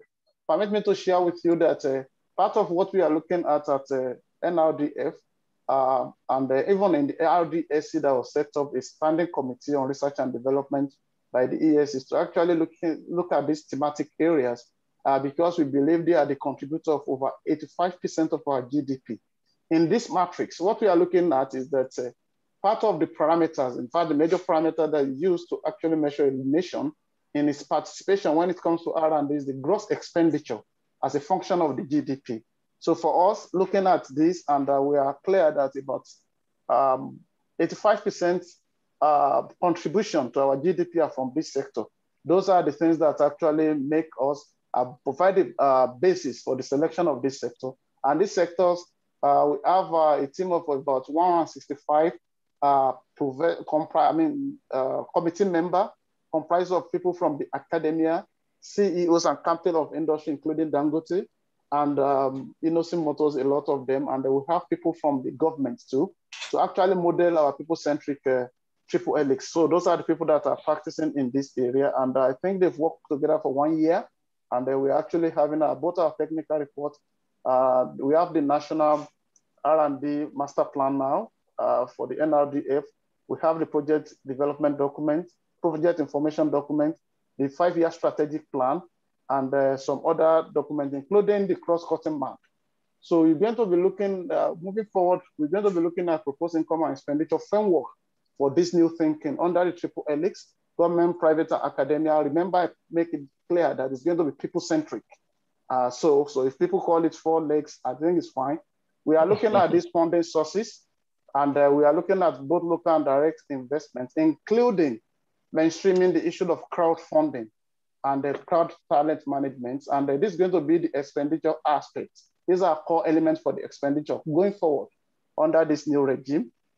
And I think the committee, the RDSC committee, actually proposed the way this should be funded going forward, not only looking at government like what we have in TED Fund, which is 2% of the tax, education, what we then regarded as educational tax being collected from the FIRS, which is purely government. We are looking at 65% of what we are going to be leveraging at National Research and Development Foundation to come from government, 15% from industry, 5% from R&D. Entrepreneurs should be contributing 5%. development partner about 2%, and researcher and innovator just 2%. In practice, we're going to be looking at the total budget of R&D Foundation at around $5 billion US. That's going to be around 2.5 trillion over a period of 5 years. And these are the areas that we are looking at the percentage that is allocated to each of these areas that I've just mentioned for us to appreciate the new thinking and the way we want to go going forward. And we actually look at our demand-driven open R&D, R4D model. That is research for development model. So we have a model that was developed courtesy of the technical coordination team of the Research and Development Foundation, a Research and Development Standing Committee of State Fund that has proposed National Research and Development Foundation. So in this model, we can see clearly that even if we are talking about research, going forward, we have actually tried to integrate open research. Wherever you see the OP, it means open research, because essentially, we've seen what the whole world is talking about. And I think it is important that we realize that we are moving almost at the same pace with what UNESCO is doing, and it's going to be a good one if some of these approaches can be integrated in our final document. We are open to work with UNESCO, either in Nigeria at national or at international level, and all other partners that are on this platform to make this one clear. I mean, to make it better. So we can see idea generation going forward, research and development, research outcomes and innovation, looking at evaluation of R&D and IP assessment. This is intellectual property. If it's not patentable, it remains, but it's only when it's patentable that it can actually go through the business analysis. We know there is a valley between business analysis, proof of concept, and the development of a pilot.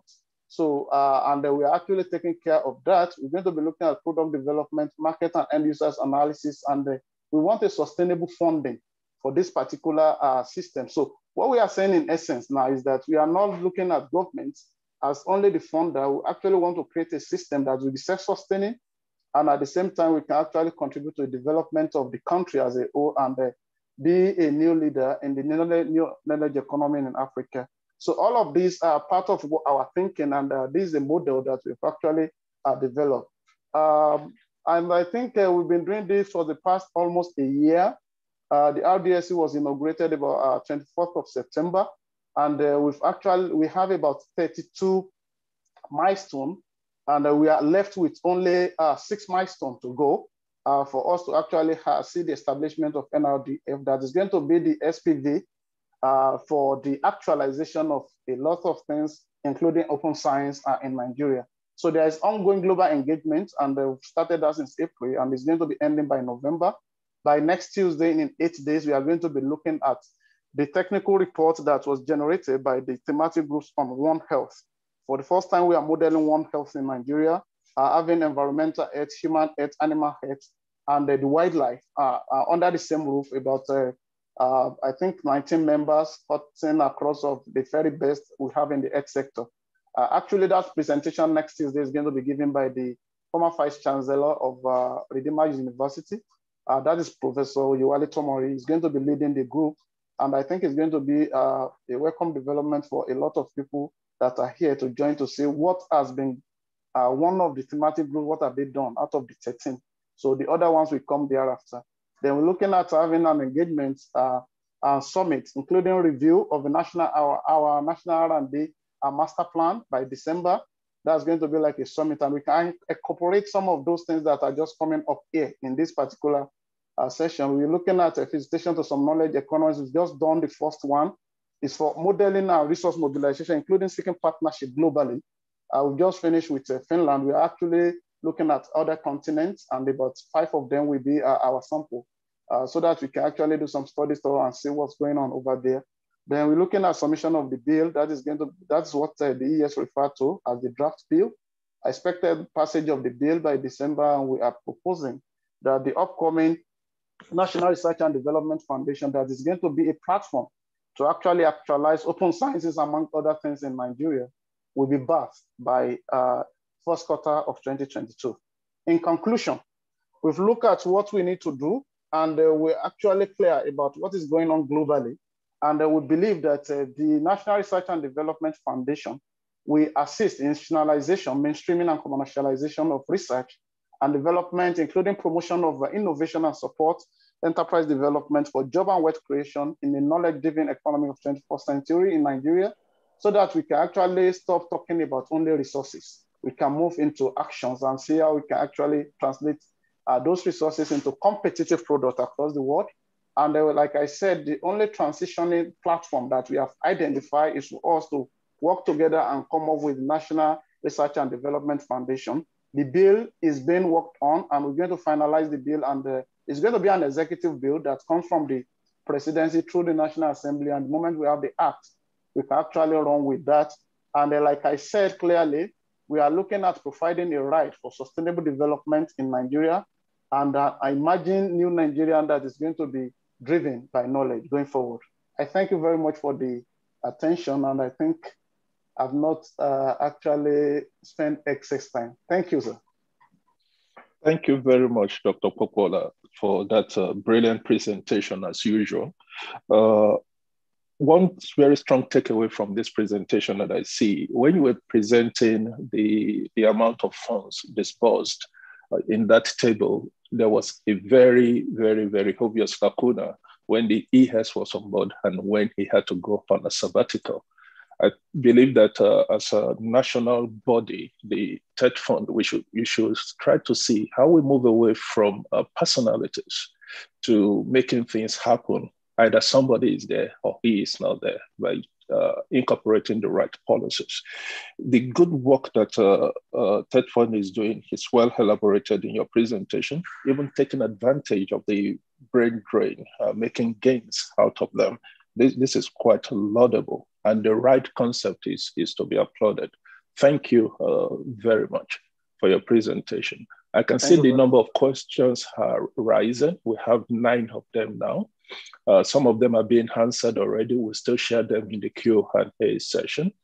And like Dr. Popola rightly mentioned, since we have a lot of VCs and DVCs here and other people, please join us during the next presentation of the Global TED Fund seminars that we have. Quite a number have been had already. We still have some to go.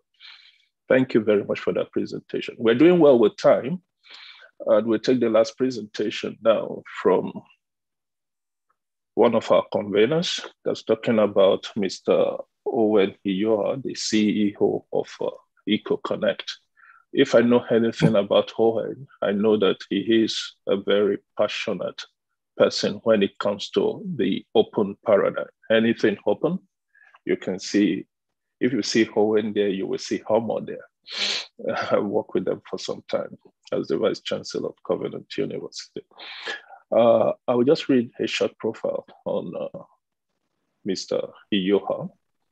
He will be speaking on making it possible, shared open infrastructure for the Nigerian research and research community. Mr. Iyoha is the CEO of Eko-Konnect Research and Education Initiative, where he has worked since its inception in 2009. He oversees infrastructure development, capacity building, and advocacy to develop all aspects of the research and education network and its community in Nigeria.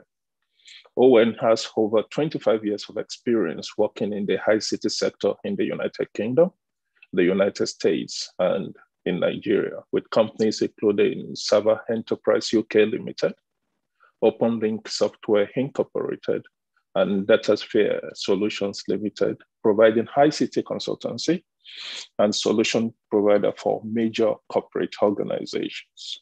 Owen is a strong supporter of open source software, open science, open access, and other open paradigms necessary to support the growth and impact of technology and scholarly output in Nigeria. Owen, can we have your presentation, please? Okay, thank you very much, Professor Atayero. And thank you. I don't know if the ES is still here. I'd like to acknowledge his presence and thank him for attending this symposium today. And I thank everyone for their patience to listen to these presentations. My presentation will be the last presentation for the day. and after which we'll engage in the panel sessions where we can deal with some of the questions that have been asked and also discuss how we actually move forward from here. All right, so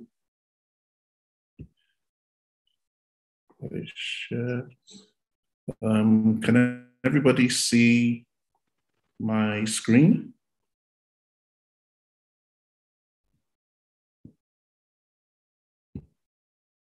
Yes, Owen, we can. Okay, excellent. If you can just make it full screen though. Yes, I'll put it into presentation mode. Okay. Right, so I'm going to present based on the title of my presentation is Making It Possible, Shared Infrastructure for the Research and Education Community. So much has been discussed, so many things have been said today, and I'm hoping we can explore that a whole lot more during the Q&A session that will take place after my presentation. So what I'm going to really focus on here is what the infrastructures that are probably required to help and enhance the practice of open science and open research. Right. Now, in doing that, my presentation is going to be like in two parts. The first part of my presentation will deal with the open science journey that Eko-Konnect has embarked upon and how it has informed what are the service offerings and infrastructure that is available from Eko-Konnect today. So for those of you that do not know Eko-Konnect, very simply put, we are very similar to NGREN. And so people might say, well, what NGREN, Eko-Konnect, what's actually the difference? Well, Eko-Konnect was actually established in 2009 prior to the establishment of NGREN.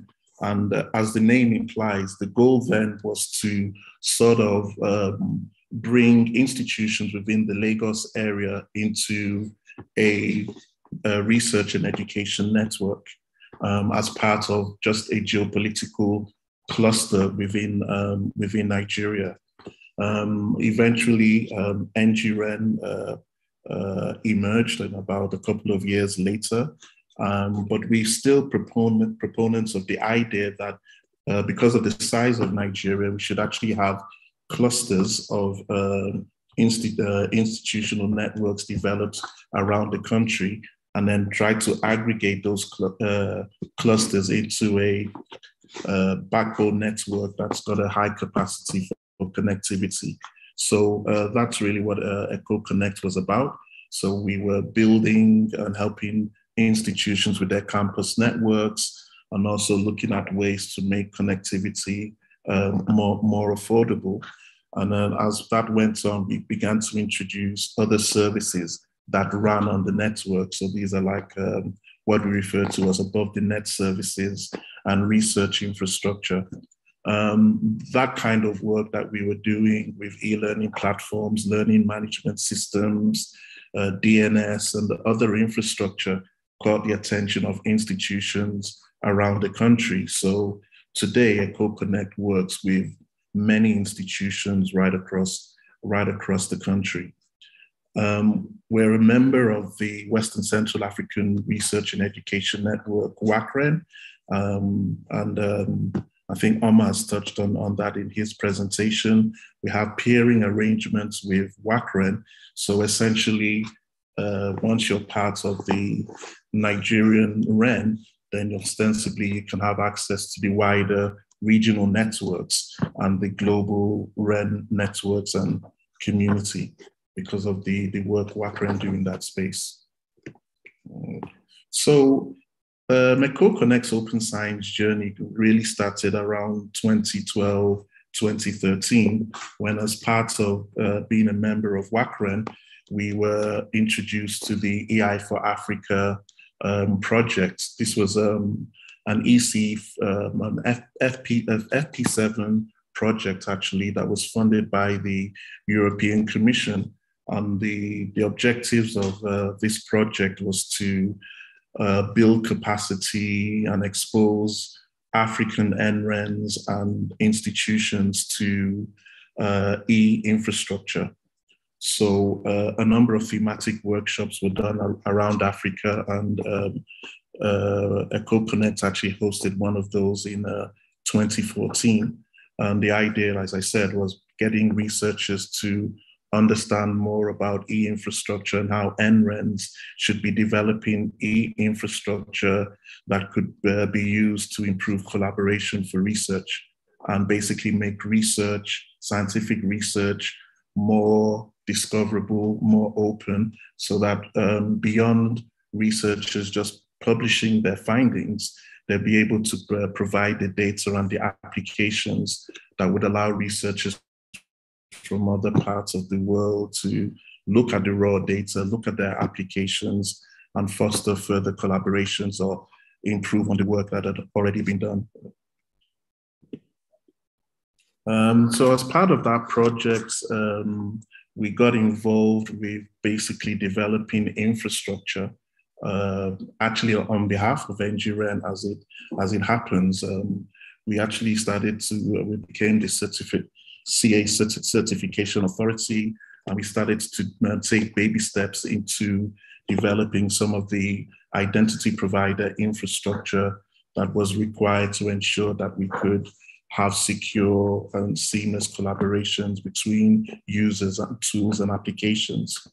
So by the end of 2014, the AI for Africa project ended, and then SciGaia, which is another project funded by the European Union, kicked in and basically sort of built upon the AI for Africa project with similar goals to continue to develop capacity and infrastructure through science gateways. The idea being that researchers could actually build their applications, do their scientific research, and store this information in science gateways. So we were starting to learn a whole lot more about repositories.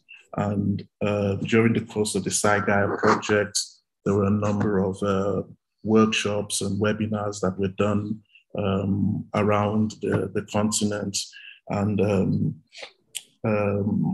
basically just a lot of engagement and awareness was being developed. And we ran numerous workshops with our partners talking about e-infrastructure, how to expose your research. And that really ended up in a project, an e-hack, a Hackfest that we did, e-research Hackfest in collaboration with WACRA, and we hosted that. And when we actually engaged in that Hackfest, we got researchers and their IT developers from around the country, and some other researchers participated from other parts of Africa in this Hackfest. And what amazed us, I know in previous presentations, there's been the discussion about the lack of research that's being done in the country. But even though more needs to be done in that space, we were quite surprised that the quality of research that was taking place in certain institutions. So some of these researchers came, showed their applications, developed a bit more of their applications during the Hackfest, and the IT team came with them, and they were exposed to the tools that would be used to develop the science gateways or e-infrastructure where these research applications and data could be hosted. So that Hackfest really showed that there's a lot of very good research going on in our institutions, but it was not visible. Nobody knew about it. The applications were just not visible. So by the end of this Hackfest, some of these applications were now hosted in cloud infrastructure that existed outside Nigeria and indeed outside West Africa. So one of the organizations that facilitated the Hackfest, University of Catania, actually hosted some of these Nigerian applications on their servers. And I think what that did really, I think it was one of the triggers for WACREN to sort of put out a call to all the NRENs within the West African region to come and collaborate and develop a pilot cloud infrastructure. So Eko-Konnect answered that call, and we established a relationship with one of the prominent data center companies in Lagos, Medallion Communications. So in collaboration with them and with WACREN, we were able to deploy a cluster, server cluster, that effectively was the cloud pilot for the region, for the West African region.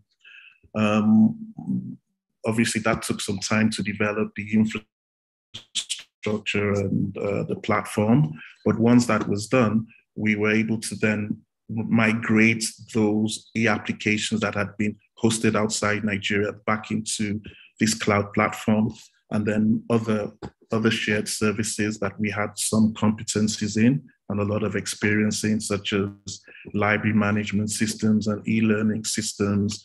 These were all hosted on this cloud platform. And some of the prototyping for identity providers that we had been doing in previous years, hosted really on servers in University of Lagos, we actually migrated them into this cloud infrastructure that we had. And some other services were in their embryonic stages, and they came on board, like Eduroam. So we were basically able to provide core Eduroam infrastructure for Nigeria and for some of the West African countries. I think Mali and Togo come to mind. And so this kind of occurred around 2016 and 2017, and this coincided with the emergence of LibSense. And Amos talked quite a lot about LibSense. I recall the first workshop that they did in Abuja in the NUC building, and that really, the emergence of LibSense and the workshops that they did around the continent really opened up Eko-Konnect's eyes actually to the importance of open science. And a lot of the advocacy and the training and the toolkits and templates that LibSense provided actually informed us on how we needed to put together and provide service offerings for the research and education community in Nigeria. And what LibSense also did for us as well was that it opened us up to a cadre of other international experts in the field of open science, open access, and librarianship, and encouraged us to have closer engagement with our library practitioners and our researchers. So, and that is even evidenced today by the number of librarians that are at this symposium. Yeah.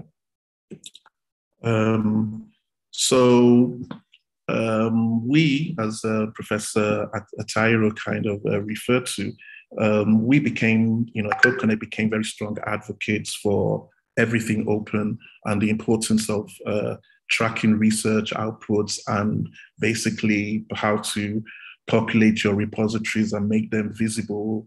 And this was all part of looking at repository technologies, how they're to be used, what kind of identifier infrastructure would be required. At the time, we were one of the few organizations on the continent that had established relationships with data sites to provide DOIs. And of course, we were continuing to work closely with LibSense and WACREN on some of the identity infrastructure.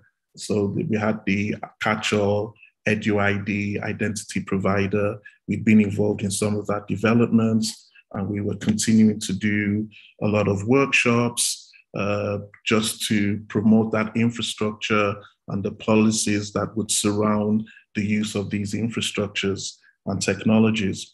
So particularly from 2018 forward, our user conferences had a very heavy theme of open access, open science, open research, and we situated dedicated days for engagement with librarians, researchers, and ICT practitioners, just to bring the advocacy and the awareness and these policy discussions about how we could use all of these infrastructures that were being developed to enhance research practice. In fact, in our 2020 conference, there was a communique where the library community and ICT community agreed that we should even approach other stakeholders such as TED Fund to let them be aware of what we were doing and see how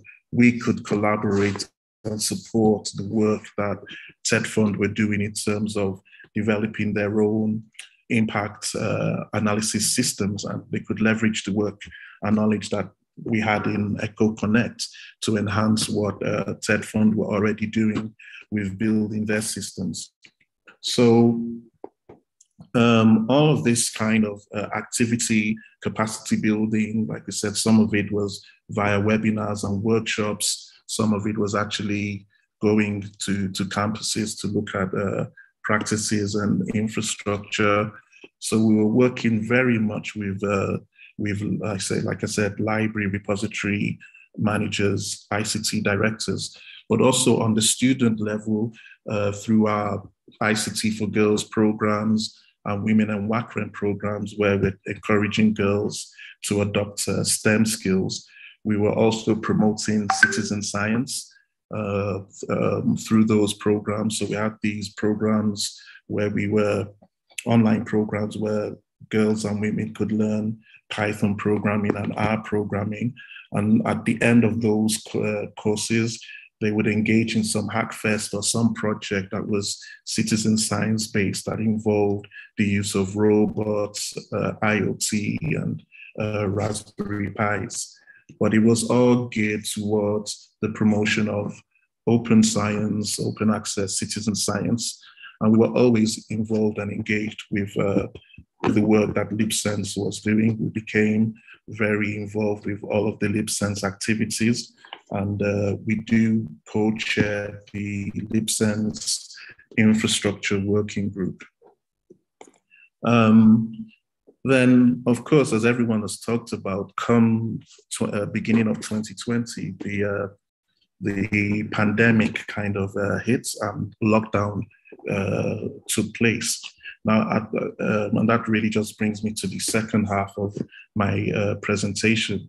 So by the beginning of 2020, Eko-Konnect, we learned so much, we were doing so much, and we felt that it was a good time for us to wrap up the WACREN pilot cloud that we had and basically develop our own infrastructure to focus directly on the Nigerian R&E community.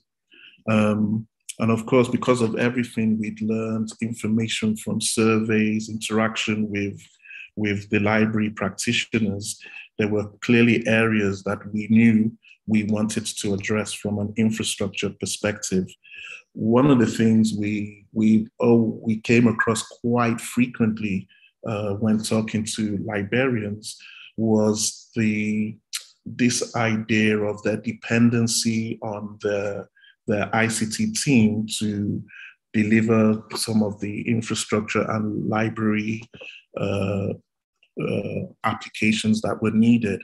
And there seemed to have been a bit an identity crisis as to whether librarians were actually ICT people or whether the ICT people were librarians. So we hoped to also help that situation by making available cloud-based resources that library and other cadres of researchers and academics could use in the cloud. And as this slide is presenting, the areas we wanted to focus on were obviously federated identity and access management, because we know that trust and identity forms the the bedrock of open science and open research. So in order to have researchers collaborate with themselves and use different tools and platforms, they really must know who they are. We must be able to identify who these users are for security reasons. And then there were issues about journal publications and research data management and use of repositories. So effectively, Eko-Konnect, based on all the discussions and what we'd heard from the community in 2020, we developed this open science community cloud that has got some core services within the platform, as shown on this slide.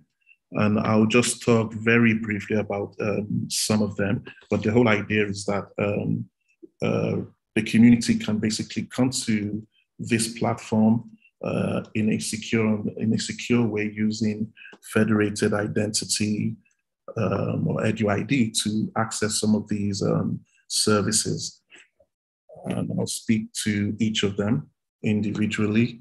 So of course,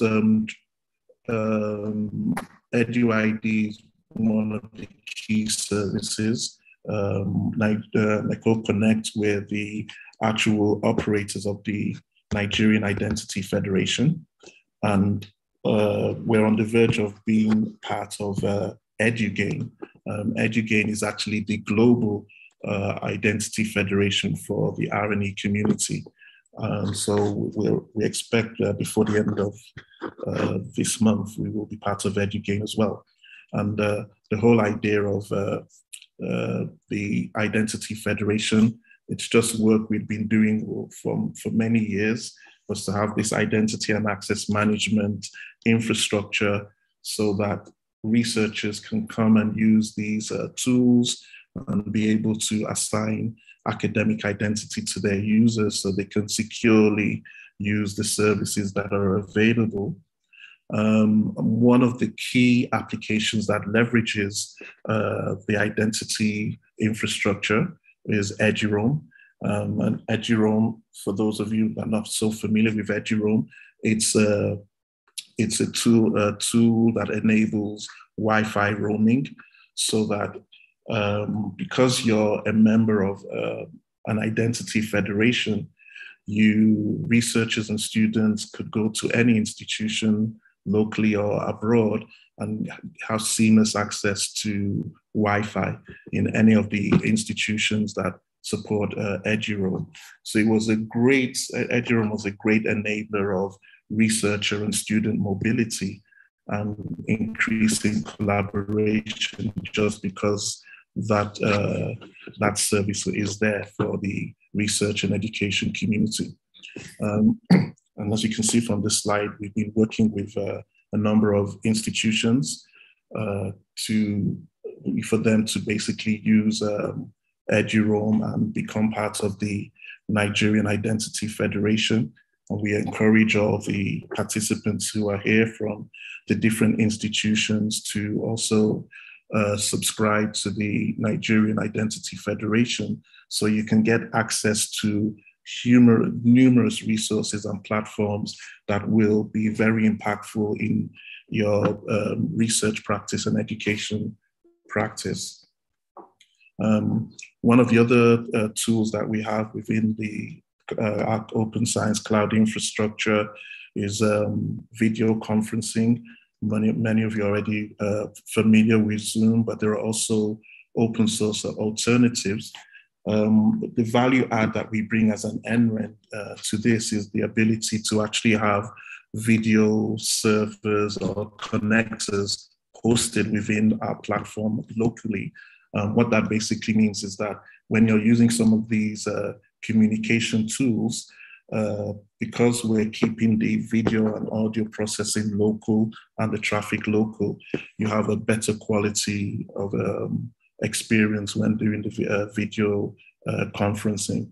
So when you start to look at having really large webinars with hundreds or hundreds of people or big lectures with hundreds of students, then you'll find that using these connectors would be a whole lot more efficient, and the quality of your video calls will not be degraded. And of course, what we also offer is integration of these communication services with your workflows and your learning environments. So that's basically a key tool that we have. And then we're working with a number of open source platforms to provide scholarly communication and collaboration in the areas of shared research data management, shared national repositories.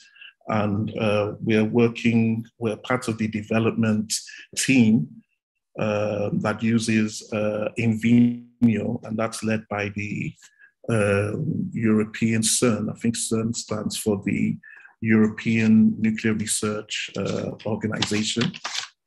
I got that right, let me just check that. Yeah, European Organization for Nuclear Research, CERN. They're leading the development of research data management platforms leveraging Invenio.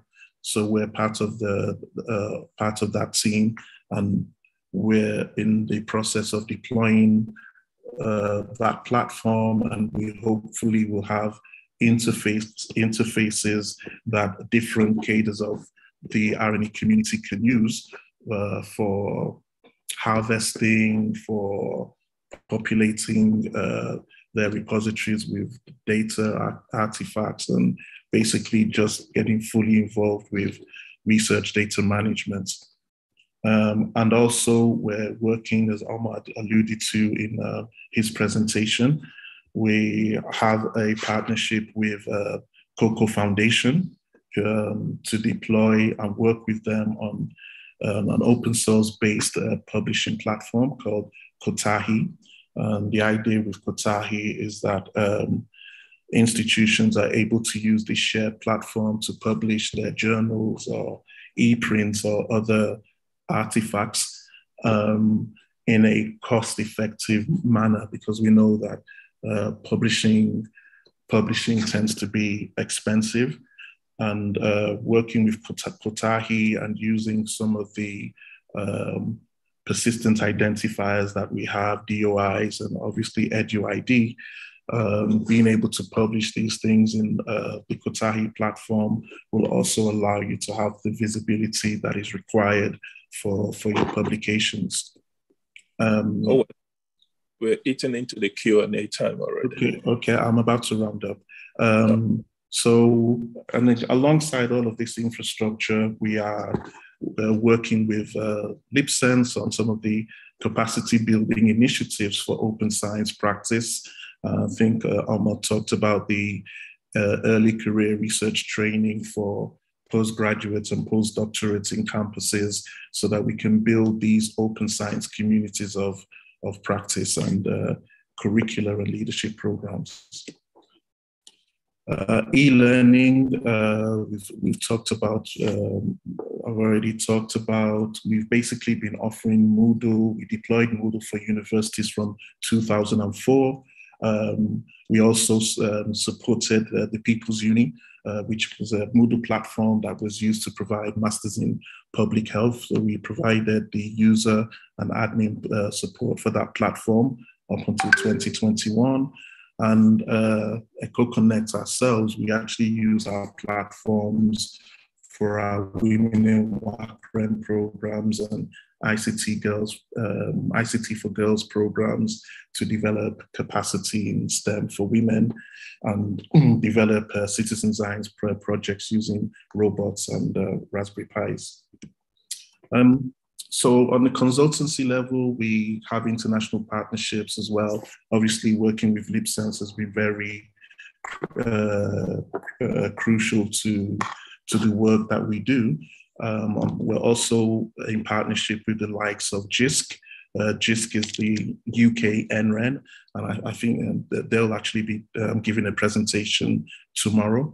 And the work we're currently doing with JISC is part of a British Council-funded project called Digital University Africa, where we're trying to identify the skills gaps and look at digital literacy skills that need to be developed to ensure that our lecturers, our researchers, and our students can actually engage in the digital transformation that's required to be able to use all of these digital tools and digital practices moving forward, particularly in light of COVID-19. So to summarize all of that, we've heard so much from the other presenters, but Eko-Konnect realizes that as an NREN or a REN, it is critical for us to support open science by providing these cloud-based shared infrastructure services that adhere to global standards. We want to work with the likes of TED Fund in the work that they're doing for their own reporting infrastructure to ensure that they have all the infrastructure that is required around their systems to be interoperable with other global partners, so that TED Fund themselves can look at ways of collaborating with other funders, so that there is kind of more funding that comes in with TED Fund, and TED Fund in partnership with other international organizations. And primarily, one of the reasons why Eko-Konnect convened this symposium as part of the whole open roadmap strategy that LibSense initiated, we do want to bring all the stakeholders together and look at all the different work that's being done and see how we can all collaborate together to move forward with an effective open science engagement. So obviously, we're very interested in what the TED Fund bill that wants to be put forward. And we really believe that open science and open research should be embedded in that bill. So I think that sort of ends my presentation. So thank you very much. Thank you very much, Owen, for that insightful presentation. We're a bit low on time, but since this event continues tomorrow, I believe people can still send in their questions and they'll be answered even maybe at some point later. We have 10 questions in the Q&A. Some of them have been answered already. I see like 5 of them answered already. So just go straight to the ones we have here, and let any of the panelists to feel free to field any of the questions. We have one from Samuel Olawuwo. Says, how do we eliminate the distraction from security challenges in the implementation process of collaborative research for higher education in Nigeria? Distraction of security challenges. Who would like to take that among the panelists? I guess as good as mine. Most likely myself, because we are funding tertiary institutions anyway. Is that all right? Good. Who's speaking, please? Who's speaking? That's Professor Bogoro, please. Professor Bogoro. Yes, yes. Okay, it's showing as Mustafa Bokola. Prof, can you repeat that, please? No problem. No problem. He's my clone. Thank you, sir. I will respond. But if I chicken out at some point, I mean, for any reason, if I'm unable to cope with time and I have to rush because I say I'm on medicals here. But that's understood. Let me respond quickly to that issue. Well, the issue of security, we can only do as much to respond to the challenges. We know that it's done.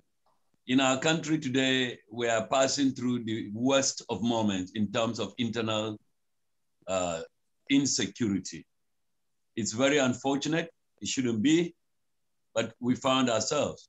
At some point, kidnappings, it was either those that have money or politicians or outright vendetta operations, as it were. But more recently, nobody is spared. A number of lecturers have been kidnapped. And there's a wider concern about the impact of insecurity on our operations. But talking about insecurity in respect of research, indeed, well, we know that once we give out funds for research, the research engagements cut across this country. And so we have instances where, well, the National Research Fund, for instance, monitors, goes out physically to verify ongoing research projects. And it is very sad that there have been cancellations and rescheduling of a number of monitoring visits because of the sad situation of insecurity. Well, we know that it's affected virtually everything, from the economy to farming to almost every other thing. So there isn't much we can do. Let's just hope and pray that we get over this. To me, that is the much that I can say in respect of the direct this thing. Otherwise, we know that insecurity is affected so many things. More recently, it is competing with distracting tertiary educational system, competing with COVID-19. It's very unfortunate. We hope it does not last much longer. Thank you. Thank you very much, Prof, for that answer. What I just want to chip in very, very shortly that what if we look at it this way? What if we take security away from the zone of distraction to that zone of challenge, turn it into a research challenge?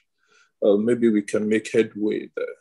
Well, what are the things we can do in terms of open research to help alleviate the security challenges that we have? Well, That's it. I can answer you quickly because only last night, by chance, myself and the executive secretary of NUC are all in London. Okay. We were discussing last night with him, and I told him that of the mega research grants that I mentioned earlier in my opening remarks, we identified what I call priority areas for the mega research grant that I said would range definitely far higher than the 50 million for NRF. We are talking of up to 250 million or even 300 million for some cases. And I can tell you here that, for instance, we have gone far. We are hoping to support a mega research grant in the area of production of vaccine. Okay. Yeah, we want to resuscitate the National Veterinary Research Institute vaccine production line, and they are working in partnership. They have forged a partnership with NIMR Yaba Lagos, National Institute for Medical Research, with the DG Professor Lako there, and University, Usman Danfodio University, Sokoto, who have some very credible ongoing research on the, well, in respect of COVID. In fact, the Vice Chancellor told me very clearly they are proceeding to work on a candidate vaccine at the UD Sokoto. And we have the Veterinary Faculty of University of Jos, as well as the Chemical Research Institute, Zaria, all converging at the National Veterinary Research Institute, VOM. We've gone far trying to pull them together to respond to the challenge. But suddenly I realized that we have a team of some top scholars that have put up a proposal on the security challenge in the context of, well, specifically security, but also looking at the larger picture of those aspects that have antecedents from the national, discourse and the unfortunate situation of the threat to national unity. And I think we are ready to put some money. I think one, two, or three former presidents of one of the membership of the Academy of Letters, they are working on that. And only last night, I also thought we agreed with the ES of NUC that some former leaders of the Academy of Letters may have ideas around some of the issues of governance and whatever. So let me assure you that we are looking at, we already have proposal, even in the recent one that we approved. One or two of the research grant that we approved just about, but I signed the letter last week. It includes the issue of national unity, the issue of insecurity, very good. Integration and all that. Very so good. I can assure you that we are looking at the larger picture. Thank you for that assurance. We have the next question here. Industry or private partnership research in our universities seems not to be encouraged because of funding restrictions. How can we make the private sector to be more interested in sponsoring research that will enhance their industries? Thank you very much. I don't think I need to struggle too much in this regard. One, the TEDFund RDSC, Research and Development Standing Committee, if you take a look at the membership of that committee, believe me, it's the first time in our country at that top level that we've aggregated up to 164 persons and with about nearly 30% of that team. Yes, nearly 30%, or even a little above 30%, are made up of not just academia, but essentially industry, heads of the key research institutes in Nigeria, cutting across the disciplines, from Science and Technology Ministry to Environment Ministry to Defense to Agriculture, etc. They are all there. So, in fact, remember, like Dr. Ayo Mustafa mentioned earlier, we have the Dangotes, the Innocent Motors, the Seplats, and some of the oil operators, etc., they are all in it. FinTech Africa chairman, Dr. Shogun Aina, is not only in the RDSC, he is also in the Executive Draft Bill Committee. So I can assure you that we have responded, but let me be more specific, that TEDFund, beyond the RDSC, we've demonstrated forging partnership between academia and industry when 2 years ago, for the first time, I made a case to the Board of Trustees of TEDFund that our research grant, private universities or polytechnics, research institutes, and the industry can benefit, but as second-level research partners, not as principal investigators or principal researchers, but as second level. In other words, those that are beneficiary institutions, so that we do not break the law of TEDFund. The private universities, in fact, I can tell you outright that Landmark, I think Covenant, and other private universities have already won TEDFund research grants. A number of research institutes are holding TEDFund research grant right now as I'm talking. In other words, we've actually gone far in inviting industry to partner with academia. That's my response there. Thank you. Yes, I am a witness to the things you have just shared now. That question was from Christopher Holla. The next question is from Formulayo Oloyede. Prof. Bogoro, this for you again. We are yet to have this year's research fundings advertised, including that one of mega research you talked about. When should we expect the call, sir? Thank you very much. The call will cover only the ones that we traditionally put across. And I can assure you what has been holding it is the reconstitution of the two major committees that we know in TEDFund, the National Research Fund and the Technical Advisory Group. These are the two flying committees that most academia know about in TEDFund. The NRF, as we call it for short, National Research Fund, the one that manages the research grants of up to 50 million per grant. That is the one I've been talking more about. But that, like I said, from this year, taking a lesson from the challenge of COVID, Last year, TED Fund had to go supporting research grants outside our beneficiary institution, including NAFDAC, because it was a national necessity. And so we had to do that. Now, about, we are in the next few weeks, I don't think it should take more than 2-3 weeks, at most 4 weeks from now. The reconstituted committee of NRF and TAC will come into being. It is that committee that will proceed to put up, on behalf of TED Fund, the guidelines, although hardly anything has changed as far as I know. So there will be the call for concept note any moment. But the good news is that only a few days ago, I signed the letters of the 217 recently approved research grant, like Dr. Ayo Pupola mentioned earlier. So we are virtually there, and it's just the mega research grant that we will not advertise that one. We are taking advantage of what we understand as the priority issues in the country.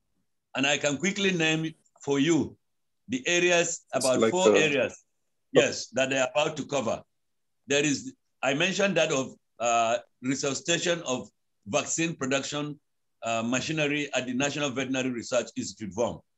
Now, remember I mentioned the partners that are coming into that mega research. I named them specifically. The other one is on phyto drug production, led by the National Institute for Pharmaceutical Research and Development, IDU, Abuja. That is, as you will appreciate, our capacity to produce drugs has gone down so embarrassingly low. We cannot allow that to continue much longer. The other one is on defense and security. We intend to put money at the DICON in Kaduna. You know that is an institution that has made some commendable breakthroughs, innovative breakthroughs in military hardware, including the armored vehicle produced by Major General, what do you call this guy? That was the Director General until recently. Right, Izegu, that's right. I'm glad you know that. And the other one is we want to. I mentioned earlier that we have invited some grant writing for the purpose of addressing insecurity and promotion of national unity and all that. That is another one. Then there is one on agriculture. Specifically, we have initiated a mega research trust focusing on dairy research and development.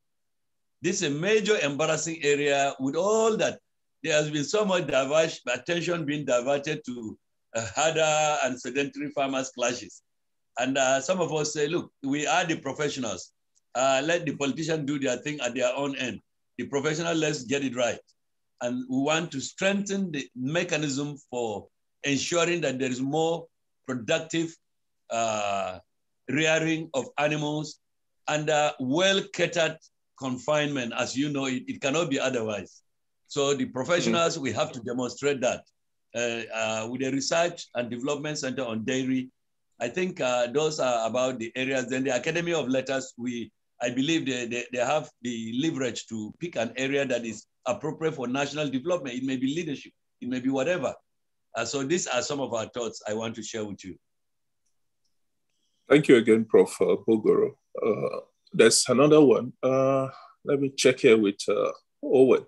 We are obviously going to not meet your time speculation of 1 hour. How many more questions can we take of our 1 o'clock, right? Well, I think I just sent something to you in the private chat for you to look at. But I would indulge the attendees that are still here, if we can still spend about another 15 minutes or about 15 minutes to take questions and discussions to the theme of the symposium. Exactly. By the way, if you don't mind, I just realized there's something that I just addressed those quick questions, but there is something from the beginning that I expected it will help everybody if I shed some light on it. Please go ahead, bro. I listened to the presentation by others, and let me provide this information that at TED Fund, by the way, only recently at the last Board of Trustees, we reviewed the priority areas we'll be funding our scholars for PhDs, overseas. And we realized that we couldn't be sponsoring people to go and read what we call boring and idle courses. We've decided to prioritize. Going forward, I can assure you that 90 to 95% of the courses will be mainly in the sciences. That is the area, and that is the current trend globally. We cannot be otherwise. Let me make this joke. At the Board of Trustees, it was said, somebody put it, a board member put it and said, what justification do we have to sponsor somebody to go and read personnel management with a PhD? And that person spends 80-something million out of 150 million made available for a single institution. It's unfair in a year. So we are reprioritizing, and very soon you see we'll publish the areas that are mainly in the sciences, both the basic and applied sciences. Let me also add this, in the spirit of Eko-Konnect, REN, we have TED Fund, the Board of Trustees approved, and we are inventorizing theses, previous theses in our universities, polytechnics, and colleges of education. And we started with the postgraduate thesis, of course, deliberately emphasizing the PhDs. We are inventorizing them, in other words, dematerializing them to electronic versions. We feel this is very important, and that will help your platform. And I can assure you, it does appear in less than 9 months from now, we are likely to have this first set of institutions that have been properly covered, and we'll have a repository for thesis. You and me can go back. In the past, it was like if hard copy of a thesis was missing, you just wonder where you get it. But with the inventorization, electronic inventorization of thesis, it makes it easy. And for me at TED Fund, the whole of one key thing that I get from the engagement today is the issue of visibility. That's why we're talking about journals, talking about libraries.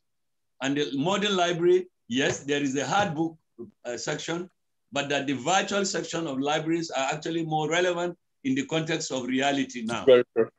So we're not missing that. I can assure you, we have gone far very soon. Those that finish their PhD thesis, masters, 10, 20, 30, 40, even 50 years back in Nigeria institutions will have them inventorized, and they can access them with the soft touch of a button. I just felt I should share this with you. Thank you for sharing. But with you further. Can we, Omo, ask your question since you can type it up? Well, I did type it up, and it's again for Professor Bogoro. Sorry, Professor Bogoro. No problem. My question was very simple. I think you sort of partly addressed it in your last response, and I'm speaking to the theme of the symposium, which is towards an open science action plan. And my question were, in your view, what do you think are the next steps we should take towards that kind of action plan for Nigeria? I'm asking because when we have these lip sense meetings in every country, the output or the outcome is to work towards some activity where we can provide support to create an action, or at least provide input into a national plan that allows to make sure the plan is interoperable regionally and internationally, and is globally aligned. And there's certain elements that are quite technical that are, in terms of the open research space, that these are new paradigms that are not so popular. So we're keen to make sure each country that is discussing these activities are also aligned internationally. So what would be the next step for Nigeria? Well, let me first give you a privilege of information. The Board of Trustees of TED Fund, in consultation with the Honorable Minister, who subsequently convinced Mr. President that TED Fund has offered, and we injected it into the 2021 budget of TED Fund, Mr. President has approved, and I announced it when I presented the letters of allocation to the beneficiary institutions that the derelict infrastructure called the National Library in Abuja that has been there for over 15 years, in fact, perhaps about 20 years now, since it was started, that TEDFund has decided that as an incidental to one of its mandates under its law, we have the discretion to proceed and complete that project. And so to me, that demonstrates our faith in inventorization. And as you know it, with the emphasis on the electronic components, the virtual components of libraries, I think our priority is right. We are looking forward to whatever we can do from the end of TEDFund. I mean, if there is any segment in the vertical subsections of the education sector that need libraries and to support research and knowledge overall, communication of knowledge, it is the tertiary institutions. And so, and that is the segment, the tertiary subsector that we are funding. And we've made that. Secondly, I am happy to inform you that only last week, we had a meeting of librarians of Nigerian universities at the National Universities Commission, just a few days ago. And they invited me as a chairman of the occasion, and I made remarks. And in my remarks, I was happy to inform them they had earlier paid a visit to me and made a case. They made a case that when we give money for library intervention, that many of the heads of institutions proceed to just buy, ensure the money is just turned into procurements. And in many cases, the procurements are not even relevant for libraries. And I told them, I said, I will query my monitoring and evaluation department if they do not establish these facts. And that going forward, no head of institution, whether you are vice chancellor, rector, or provost, you cannot spend our money on library intervention without requesting input of the librarian. And believe me, the librarians are very happy with my position. And I briefed the board of trustees about it, and they are completely agreeable. We are taking the issue of inventorization, library, virtual knowledge communication very serious. And it is in this regard that we hope that we will continue to do whatever is required. We have partnerships. We have partnerships at multiple levels. We have MOUs we have signed with different organizations. By the way, let me take advantage to mention this, that TEDFund only recently was admitted in Nigeria as the first in the Commonwealth Science Granting Council, the very first institution in Nigeria to be admitted as a member of that council. And what that translates to is that TEDFund has been recognized as a credible research grant manager. And so we now will be, subsequently, we will be given funds from the Commonwealth Science Council to administer in Nigeria. I think it is in recognition of our, the credibility of our research grant management process. Thank you very much for that information. We still have some questions here. It's like the questions keep growing. The more we get information, the more questions we have. And quite a number of them are going for Prof. Bogoro. This one is from Abubakar Mohammed. So my question to Prof. Bogoro, what is your organization doing in terms of funding in order to improve teaching, research, and staff training in technical, vocational education in universities? This is because in these institutions, facilities and standard workshops are lacking. Wow. Thank you very much. I know that it didn't have to be more specific to mention, because if we talk of TVET, it's largely the polytechnics. But then we have universities of science and tech, and they have similar mandate and focus. Let me announce this, by the way, that for the first time in the 2021 budget, I announced it last week. It has been approved that we will have, just like we had 12 centers of excellence largely around first and second generation universities last year. This year, we'll have another 12, and it will be 6 polytechnics, 6 federal polytechnics, 6 federal colleges of education. And in the polytechnics, the focus of those centers of excellence will be on skills development. And we want to continue to be relevant. And by the way, talking about TVET, there are the engineering facilities that were made available to universities and polytechnics. In fact, the polytechnics were the first to have gotten from, there is this Israeli technology providers, SkillG. It was all around simulation equipment for engineering.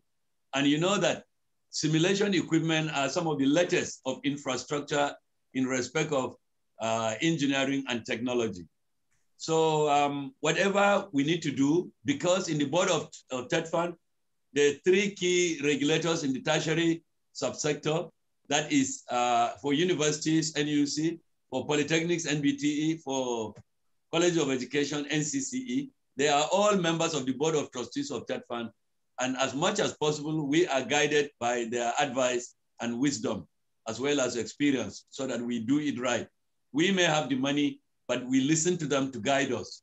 I can assure the person that put across the question that we don't mind even personal communication in case he has more specific issues he wants to raise with me. Believe me, you can send it to me in my office as ES of TEDFund, or even send it to me as Suleiman Bogoro. I will respond. Thank you very much. The next question is from Patrick. I would have liked to interject, Professor Tayero. Please go ahead. Yeah, obviously, because we have the presence of the distinguished gentleman, so many questions are being directed towards him because one might not get the opportunity to ask him again. So I just wanted to ask Professor Bogoro, Owen from Eko-Konnect. It's kind of a follow-on from what Omar asked as well.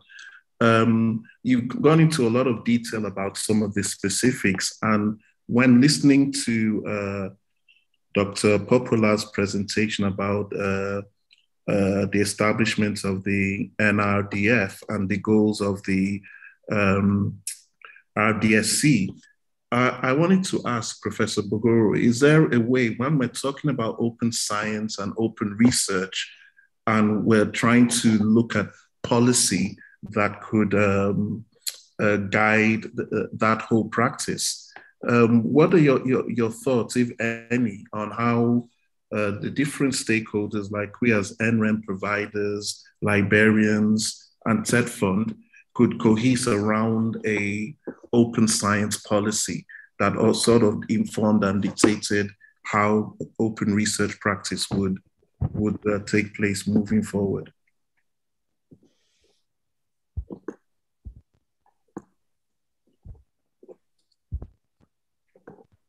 Did Prof get that?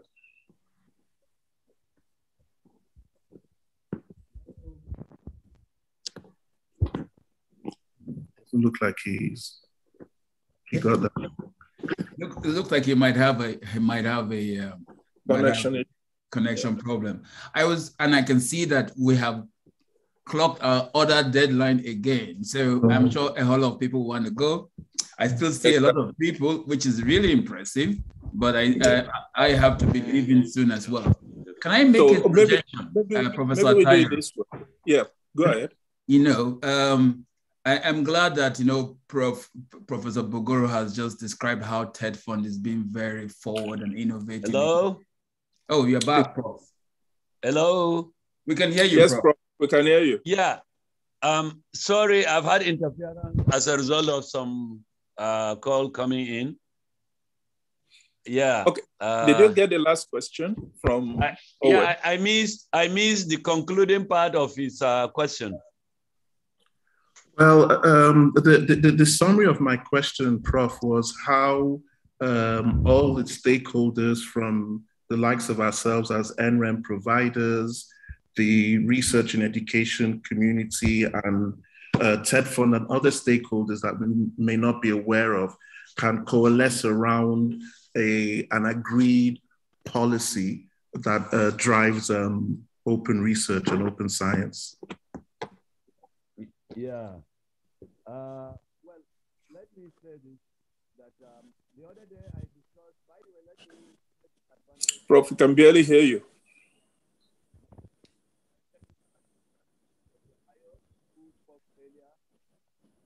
I can't, I'm not hearing anything. I hear you. Yeah. Okay. He gave you a lot of information about what RDSC and NRDF are doing at the moment. Yes. Yes. Oh, maybe I should ask an outright question, Professor Bogoro. That visibility is enhanced. Hello? Hello, Prof. Yeah. Oh, yeah. Can I hope ask, you're hearing me? Well, yes, where it's coming in and out, but I wanted to make it a bit simpler and ask a direct question to you. Good. In our lip sense experience, we have seen, and I'm taking up the question that Owen brought up. We have seen that you do need to have all the stakeholders in the room, especially those that have the practical experience of open research, open science, and the infrastructural and policy requirements in a room, looking at a local context, and then articulating an open science action plan. Now, Owen mentioned the open science, national open science policy. Sorry, Prof.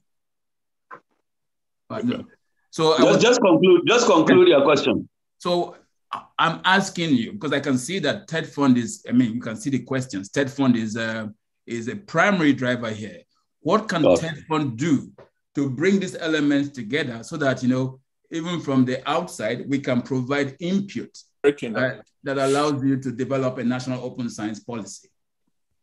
Yeah, first, let me, there is the aspect that I never commented about, but you know that TED Fund originally was the main direct funder of NGREN until we discovered that the protocols associated with it, we could not sustain the funding. So we had to decentralize. But we're very happy to know that the various platforms that are in partnership with Eko-Konnect have relationship with NGREN, and of course at individual institutional level. That is very important for all of us. We do appreciate that. Let me say this. When Dr. Ayo Pupola told me last week that it's been observed that TED Fund research activities are not very visible, I got worried and I said, I don't know what mechanism of visibility is required that we are not out there seen, because today I want to say this, that the TED Fund research grant has gone through first stage and perhaps I moved to second stage as a vaccine candidate. I wonder how this could be missed out in the context of visibility. And TED Fund is supporting journals, publication in respect of both TED Fund funded grants as well as institution-based grant, that of IBR also, institution-based research ongoing, and any others as it were as funded by TED Fund. They are being published in those various journals, and we know there are a number of them are already indexed journals. We have to look at the wider picture of how we ensure, because in fact we're looking beyond just the visibility. For us at TED Fund, we are looking at the impact of the research grants that we have supported over the years. Today,